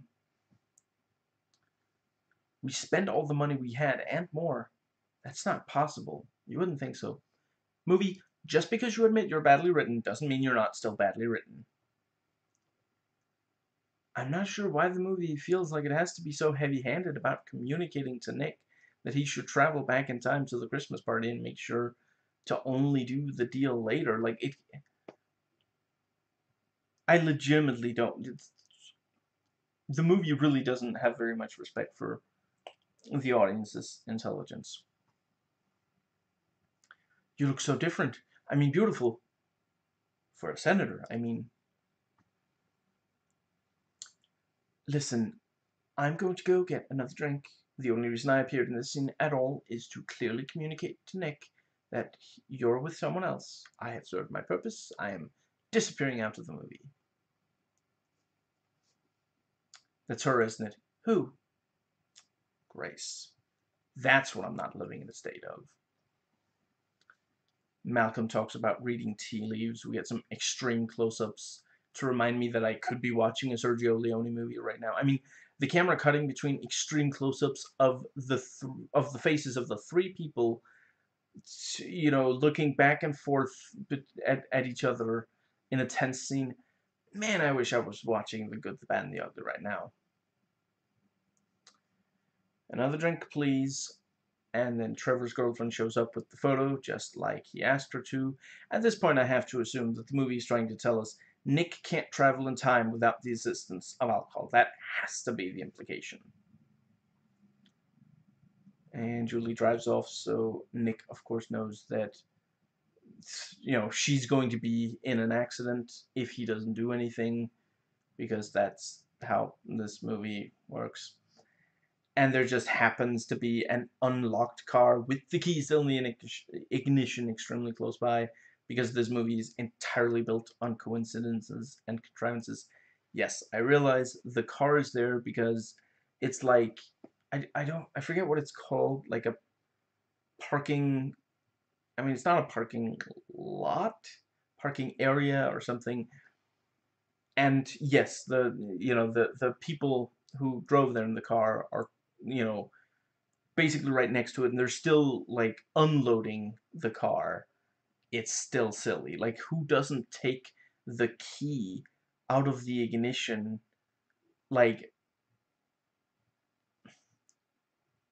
before you step out of the car, unless you're gonna, like, I mean, is the idea supposed to be that he's just like a minute or more, very little time from getting back in the car and driving it over so it's parked further away from where they're sitting?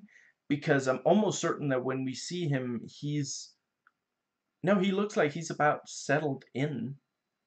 Yeah, it's just, and even without, like, the fact that he had his back turned when Nick ran up is ridiculously convenient. Like, the scene would have played out completely differently if he had been facing Nick.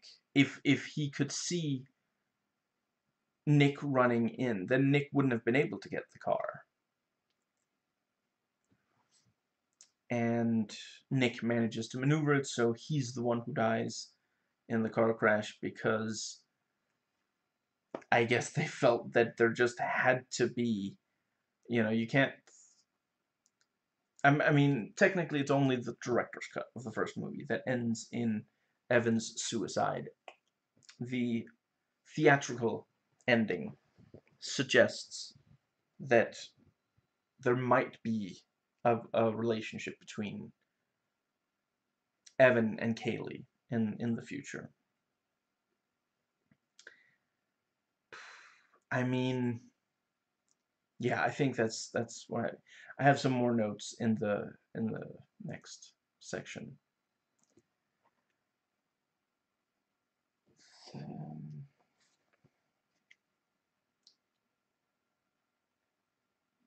there we go.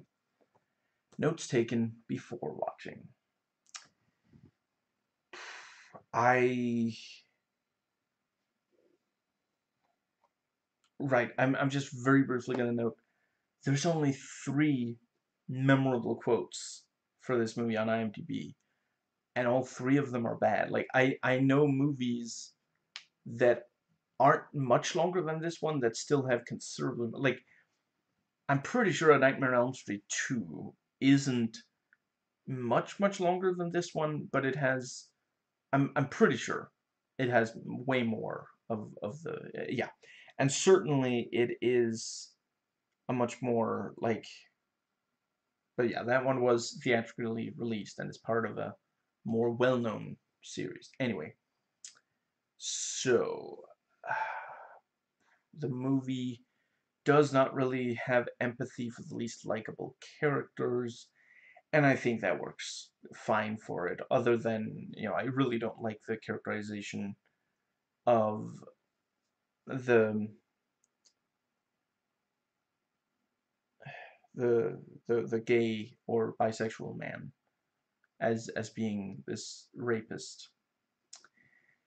Now, but I will get into that in a little later in this section. So yeah, let's see.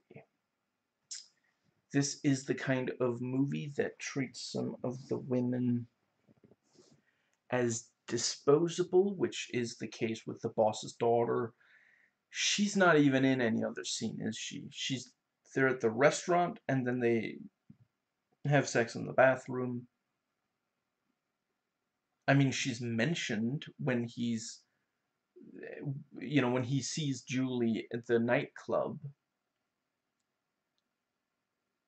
but that's it. She exists. Like, she had to be in the restaurant scene, because if he just walked into the bathroom and then started having sex with a woman we've never seen before, that would make absolutely no sense. But she's only there. The point of her character being in the movie at all was for the bathroom sex scene, and the yeah, and she doesn't get any character traits. Just apparently, like, she thinks that the work part is boring, but she is attracted to him being a good salesman. Oh, actually, I guess that's actually supposed to be like in contrast, because not long before that, Julie said, "You're always such a salesman," as a negative. Anyway, um, yeah, women characterized as not being strong. That's true of this. And I already mentioned the rape scene. I don't think it's inherently wrong for fiction to contain rape and sexual assault. I think it's wrong to include it without exploring the effects of it. That Monster is one of my favorite movies, in part because a lot of that movie is about what I guess is it a spoiler? I'll just say the after effects of a rape. Now that brings us right. So from the IMDb goofs section, incorrectly regarded as goofs. Julie is pregnant at the beginning of the whole story. After a whole year, she could have had a baby if she were alive and not dead after the accident. After Nick's time travel, when Julie gets to live, there's no mention of the baby. However, during their argument, after Nick got himself fired, Julie mentioned, "I can't forget what we lost in the accident," implying she possibly had a miscarriage due to the crash, hence why there's no baby even after a year. I think that, yeah, that makes sense. And that's, again, like, I think the movie should really explore that. I don't think it's inherently wrong for fictional characters to have abortions or miscarriages, but you have to explore what it does to them. And in real life, I think there should be. I'm not sure. I think there should be any limitations on abortions. They should be safe, legal, free. Yeah, and yeah. So the hmm,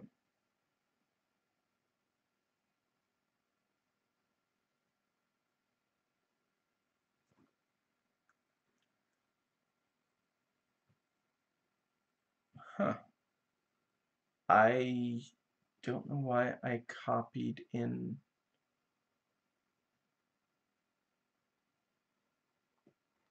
I mean, a bunch of this. Didn't I already?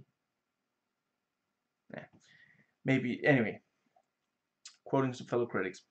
Why do a sequel with the main character only traveling back to about the beginning of the year or about a couple of years in the past? Absolutely horrible. Yeah, I'm almost 100% certain that he never traveled more than a year back. At the end of the movie, they talk about that they met 3 years before. Actually, I think they have that same conversation. Most of that same conversation at the start of the movie as well. But yeah, I think that might have been what the reviewer was mixing up. I'm almost 100% certain. There's never more than 1 year of time travel. Absolutely horrible. The first one was great, but the directors of this film didn't realize what made the first one so great. The first one was great not because of the concept of personal time travel or being able to change events in one's past, but rather because of the heart-wrenching and emotional stories that affected Evan's life. This movie has none of those elements. The film received generally negative reviews, with reviewers criticizing its formulaic copy of the first film, simply with different characters. Nick goes back and stops the accident, and he has a pretty good life, but not good enough for Nick. In an attempt to better his life, he starts to mess with the already altered path, and the results end up being tragic. You don't care about Nick. Nick is kind of a jerk who gets what he deserves. It makes it hard to root for any of the characters. The Butterfly Effect didn't have a lot of visuals, and Butterfly Effect 2 has even less.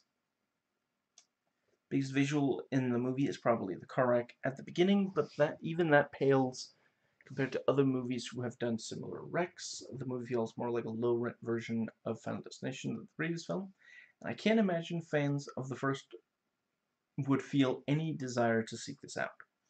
In the original, Ashton Kutcher went through a whole variety of timelines a couple minutes ago, a few years back, and even back to his childhood. Each one resulted in a wide variety of changes and to him and his acquaintances, and you quickly realize that the butterfly effect wasn't something to be toyed with. Here, however, the filmmakers are perfectly content to simply send Nick back in time so he can get a better job, so he can do some other trivial little thing. Sure, the obvious event occurs in which he prevents his girlfriend from dying, but from there on out, it's simply going back in time for mundane reasons, and nothing overly major happens as a result of this. Sure, he goes from being an office drone to a vice president, but other than that, it's the same exact timeline that he had just left. What's the point of that from the audience's perspective? Perhaps the film doesn't use its gimmick as much as it should. It certainly doesn't use it as much as the original movie did. The hero uses his powers like they're a genie in a bottle, instead of truly trying to fix the past to avoid collateral tragedies. Things start going for a loop, then as he ends up, then, yeah, messed up the rhythm there. As he ends up making his current present worse than it was, pretty much like in the original film, but whereas the first Butterfly movie was wildly over the top, dealing with drug addiction, child molestation, prostitution, Butterfly Effect 2 is rather tame by comparison, as the worst we have to deal with is an irate investor who demands his money back. I mean, to be fair, that irate investor does. Did Trevor die from or was he being held hostage? I think he was. The idea was that he died from having his head smashed against the glass table, which, yeah, I could see that. I think there's some chance that could, yeah. And his friend rapes Nick, so it's not nothing, but yeah, it's not.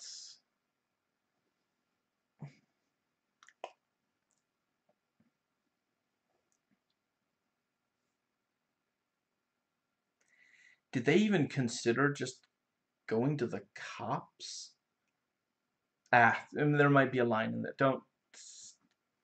If there is a line in there, feel free to correct me. I think there might have been, like Trevor said, we can't go to the police because, or something. I think that might have been in there.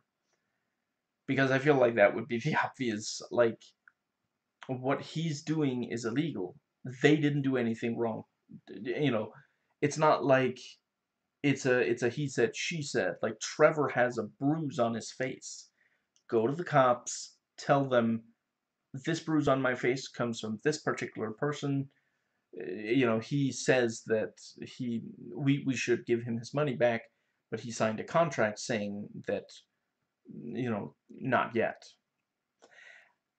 I guess it could, like, it might look bad, like, if their boss finds out. He's going to be mad at them for getting involved with someone like that. But they do tell the boss because they ask for the money. Yeah. I think it is a bit of a bit of an own goal that the acting in this movie, like, Nick literally couldn't even tell that his boss was being sarcastic. He's like, okay, so I don't love doing this, but there's this guy who wants his 250,000 back. How is that okay? And the boss, oh sure, grab the checkbook. Uh, and Nick isn't like, okay, look, I'm sorry I'm asking this, but seriously though, is there anything we can do? No, it says, oh, you're a lifesaver. And that it's only when the boss then continues, why don't we give away all the money? And it's just like yeah, the delivery of the sarcastic line was so bad that he took it seriously. Eric Lively's timeline flips seem completely uninteresting, all centered around the yawn-inducing questions of whether he gets ahead, remains a browbeaten lackey in his failing startup job, and whether girlfriend Erica Durance decides to move to New York or stay with him. The film suffers from the critical failure of engagement. One just ends up regarding its central character and his problems with a big who cares. The reason why the first movie was very good, I would call it even brilliant, was that for the first half an hour, you didn't know what's going on here. You saw Kutcher's childhood, which was from time to time affected by blackouts, and you didn't know why they're there. As this is a sequel, the tension was missing, and the guy didn't even have blackouts at all. Many times during the new movie, I felt like watching the first movie and that the new one just changed a few things. For example, compare the prison scene and the scene on toilets. This movie lacks strong scenes, which are replaced by sex. I can remember the first movie. Dynamite in a Box, Visit at Lenny's Room in Hospital, etc. Those moments were breathtaking, quick, and strong. What do you have in the second one? I can't believe that professionals can actually create something so bad. Put aside the bland acting and the boring writing for a second, and look at the way the script was structured. The movie was a little less than 90 minutes long, yet nothing even happens for the first 52 minutes, when the movie's more than half over. There's no developing of story or characters whatsoever, a complete waste of 52 minutes of screen time. Whoever wrote this did the equivalent of building a roller coaster that travels from one side of the park to the other without ever going up, and instead travels across in a completely straight line, and so as you exit off the coaster, you're wondering, WTF was that? The writer of this story forgot to add the one key element that makes all stories work on some level, some conflict for protagonists to overcome, obviously. Nothing resembling drama or suspense took place until either the 52-minute mark or the 61-minute mark. It all depends on whether you would consider his confrontation with a friend in the garage at the 52-minute mark as something significant that builds the story and moves it forward. If not, then there's definitely nothing that happens until the 61-minute mark, which is when he realizes that he's no longer in a relationship with his girlfriend. Now that's actually pretty interesting. But why are we just now getting into the realm of he has to fix this disastrous timeline? He's now in one without his girlfriend. With only less than half an hour of the movie left, what the hell did we watch for the past hour? Everything that happened before was completely inconsequential. You might as well start watching this movie from the 52 or 61-minute mark. You won't miss a thing. It's very true. Honestly, the very start with the car accident and the last little bit are the only parts that are legitimately somewhat compelling. It feels like the rest of the movie's just treading water, just going through the motions so that it can get to feature length. The first movie, love it or hate it, every single time Evan traveled in time, there was something very clear that he had to fix, like a death or someone having a miserable life. The Let's see, what was the other thing I wanted to say about that? Ah, crap. I swear I can, I'm sure I can remember it. That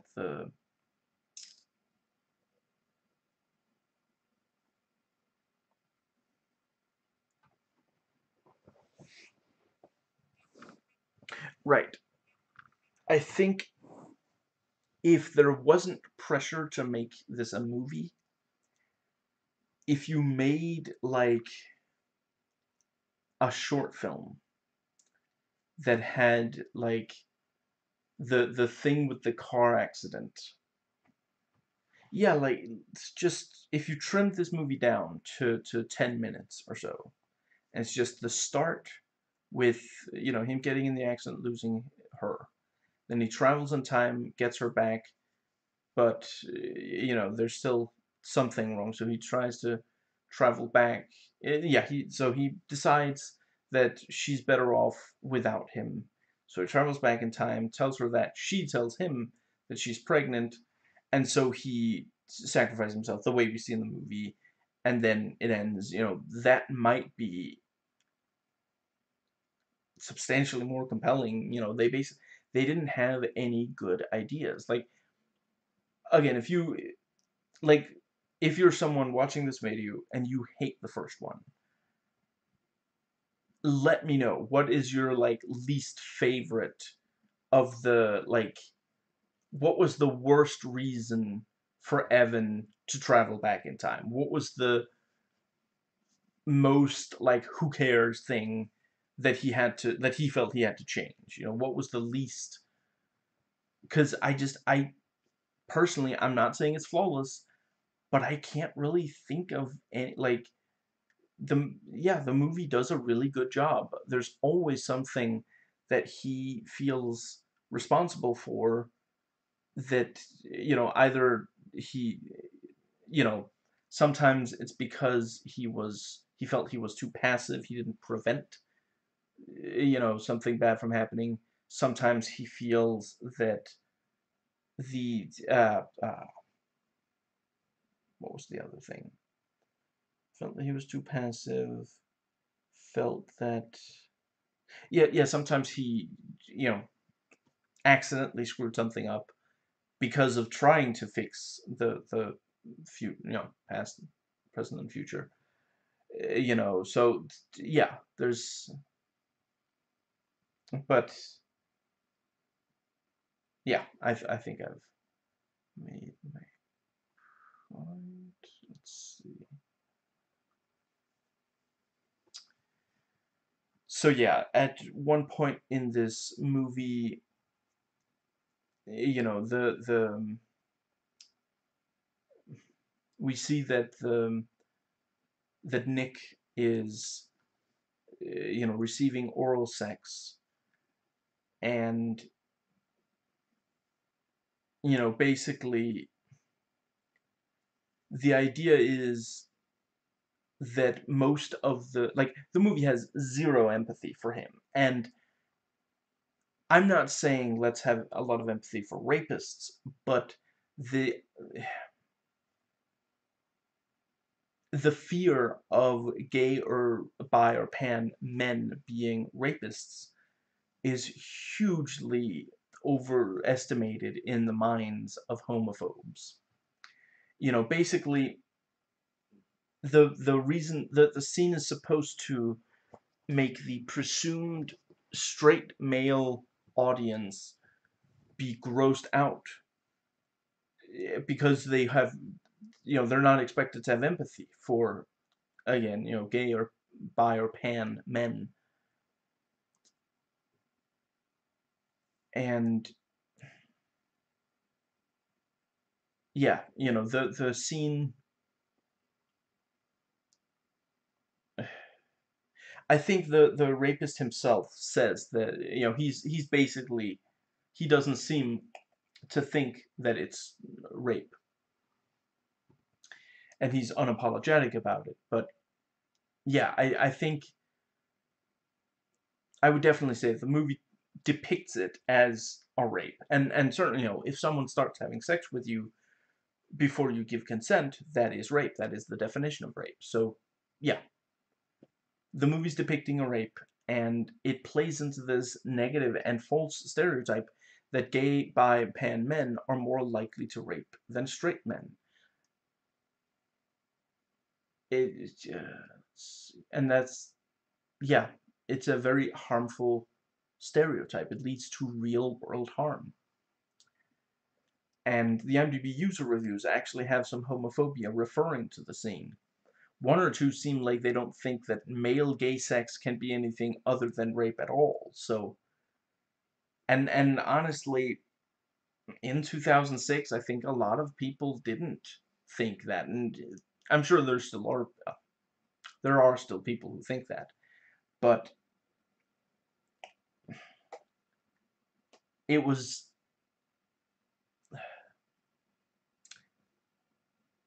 it was definitely a really, like, back then. I don't remember very many positive depictions of gay people in movies from this time period.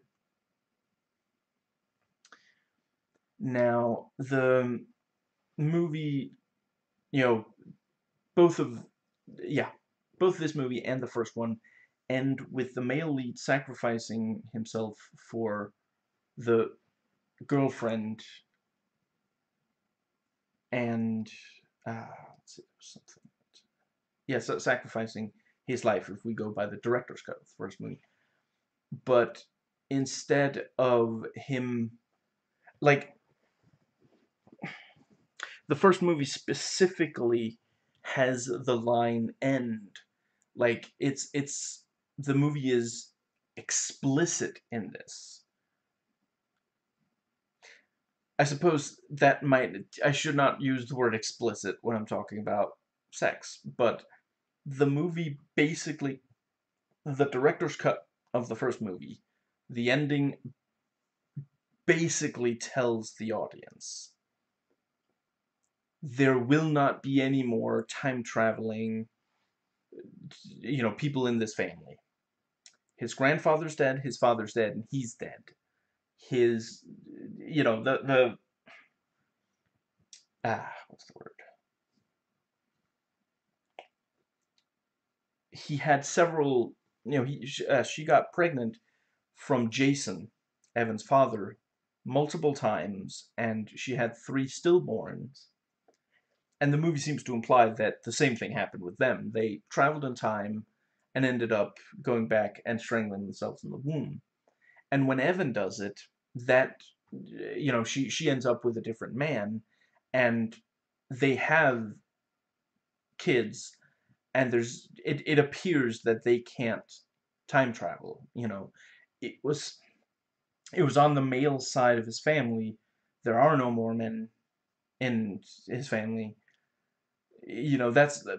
I think that was also in part to basically say there aren't going to be any sequels. We're not going to milk this thing.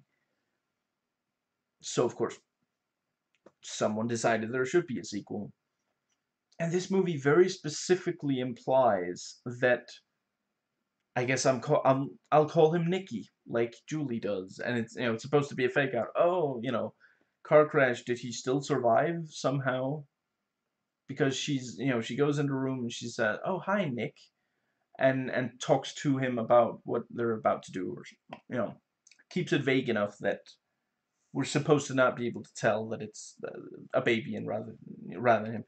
Honestly, I've known that ending for years. As I mentioned earlier in the video, I watched the Shameful Sequels video back when that was, when that came out, and I remembered it because it's such a ridiculous twist. But, and as far as I understand, the next movie doesn't even follow this one. Like, the next movie, I'm not sure acknowledges this movie at all. It's not a sequel like that. Honestly, I could kind of respect that. Like, I don't think that the third Candyman movie is any good, but I can at least respect they aged up the lead from the lead. Yeah, there's a girl in the second movie, and she's like a small child, and then in the third movie, that character is now an adult. So and that helps provide some continuity. And it seems like I feel like they could do that with this, but it doesn't. Like, I haven't watched it yet, but every review I've read, no, I don't think there was a single mention that it's the same I guess I could just really quickly check. Let's see.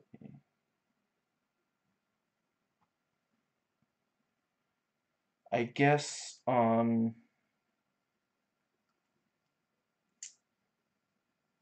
I'm gonna go with Wikipedia. So I am just really quickly going to go through. Yeah, so the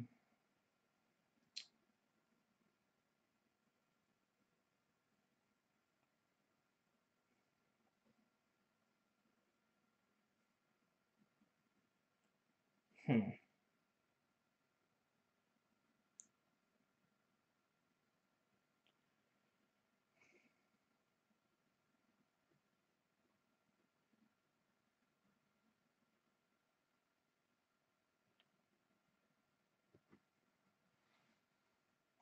yeah, so let's see. The third movie, yeah, different characters, completely different names.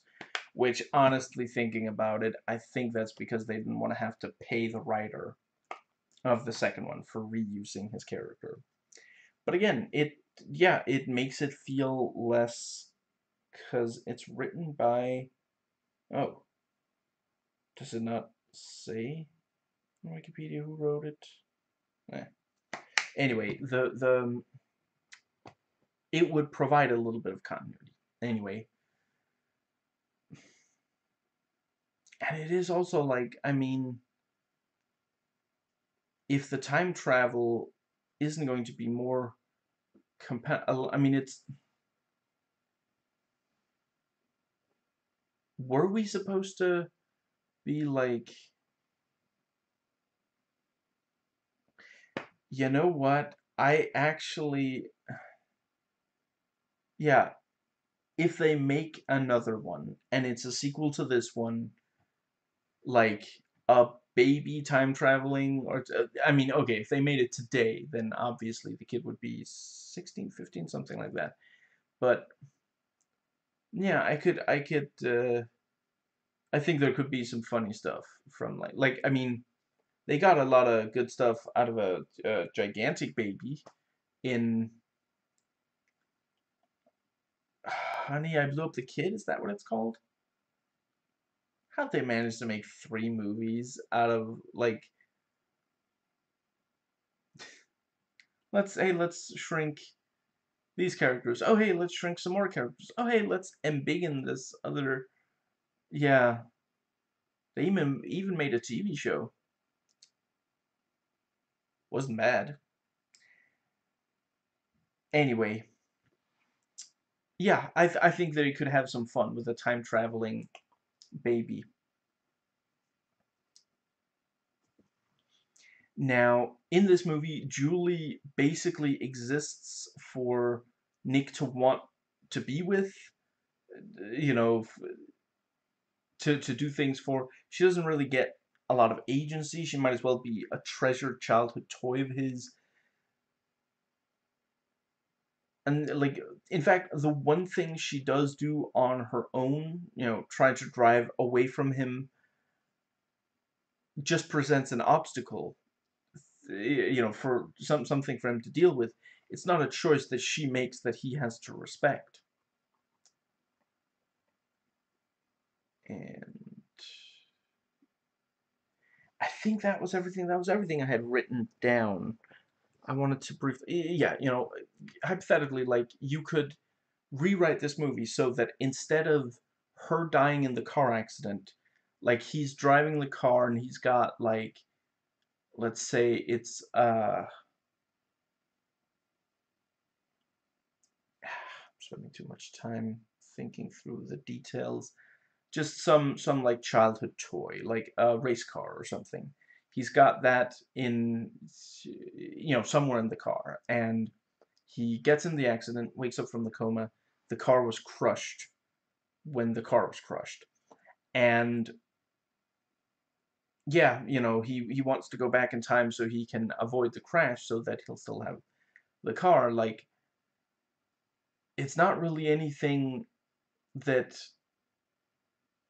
and like the when it's revealed that she's with another man, the movie basically treats it as, oh no, he lost her. Not, doesn't bother to go into, is she happier with this other guy? Like, we don't know anything about the other guy other than that he exists.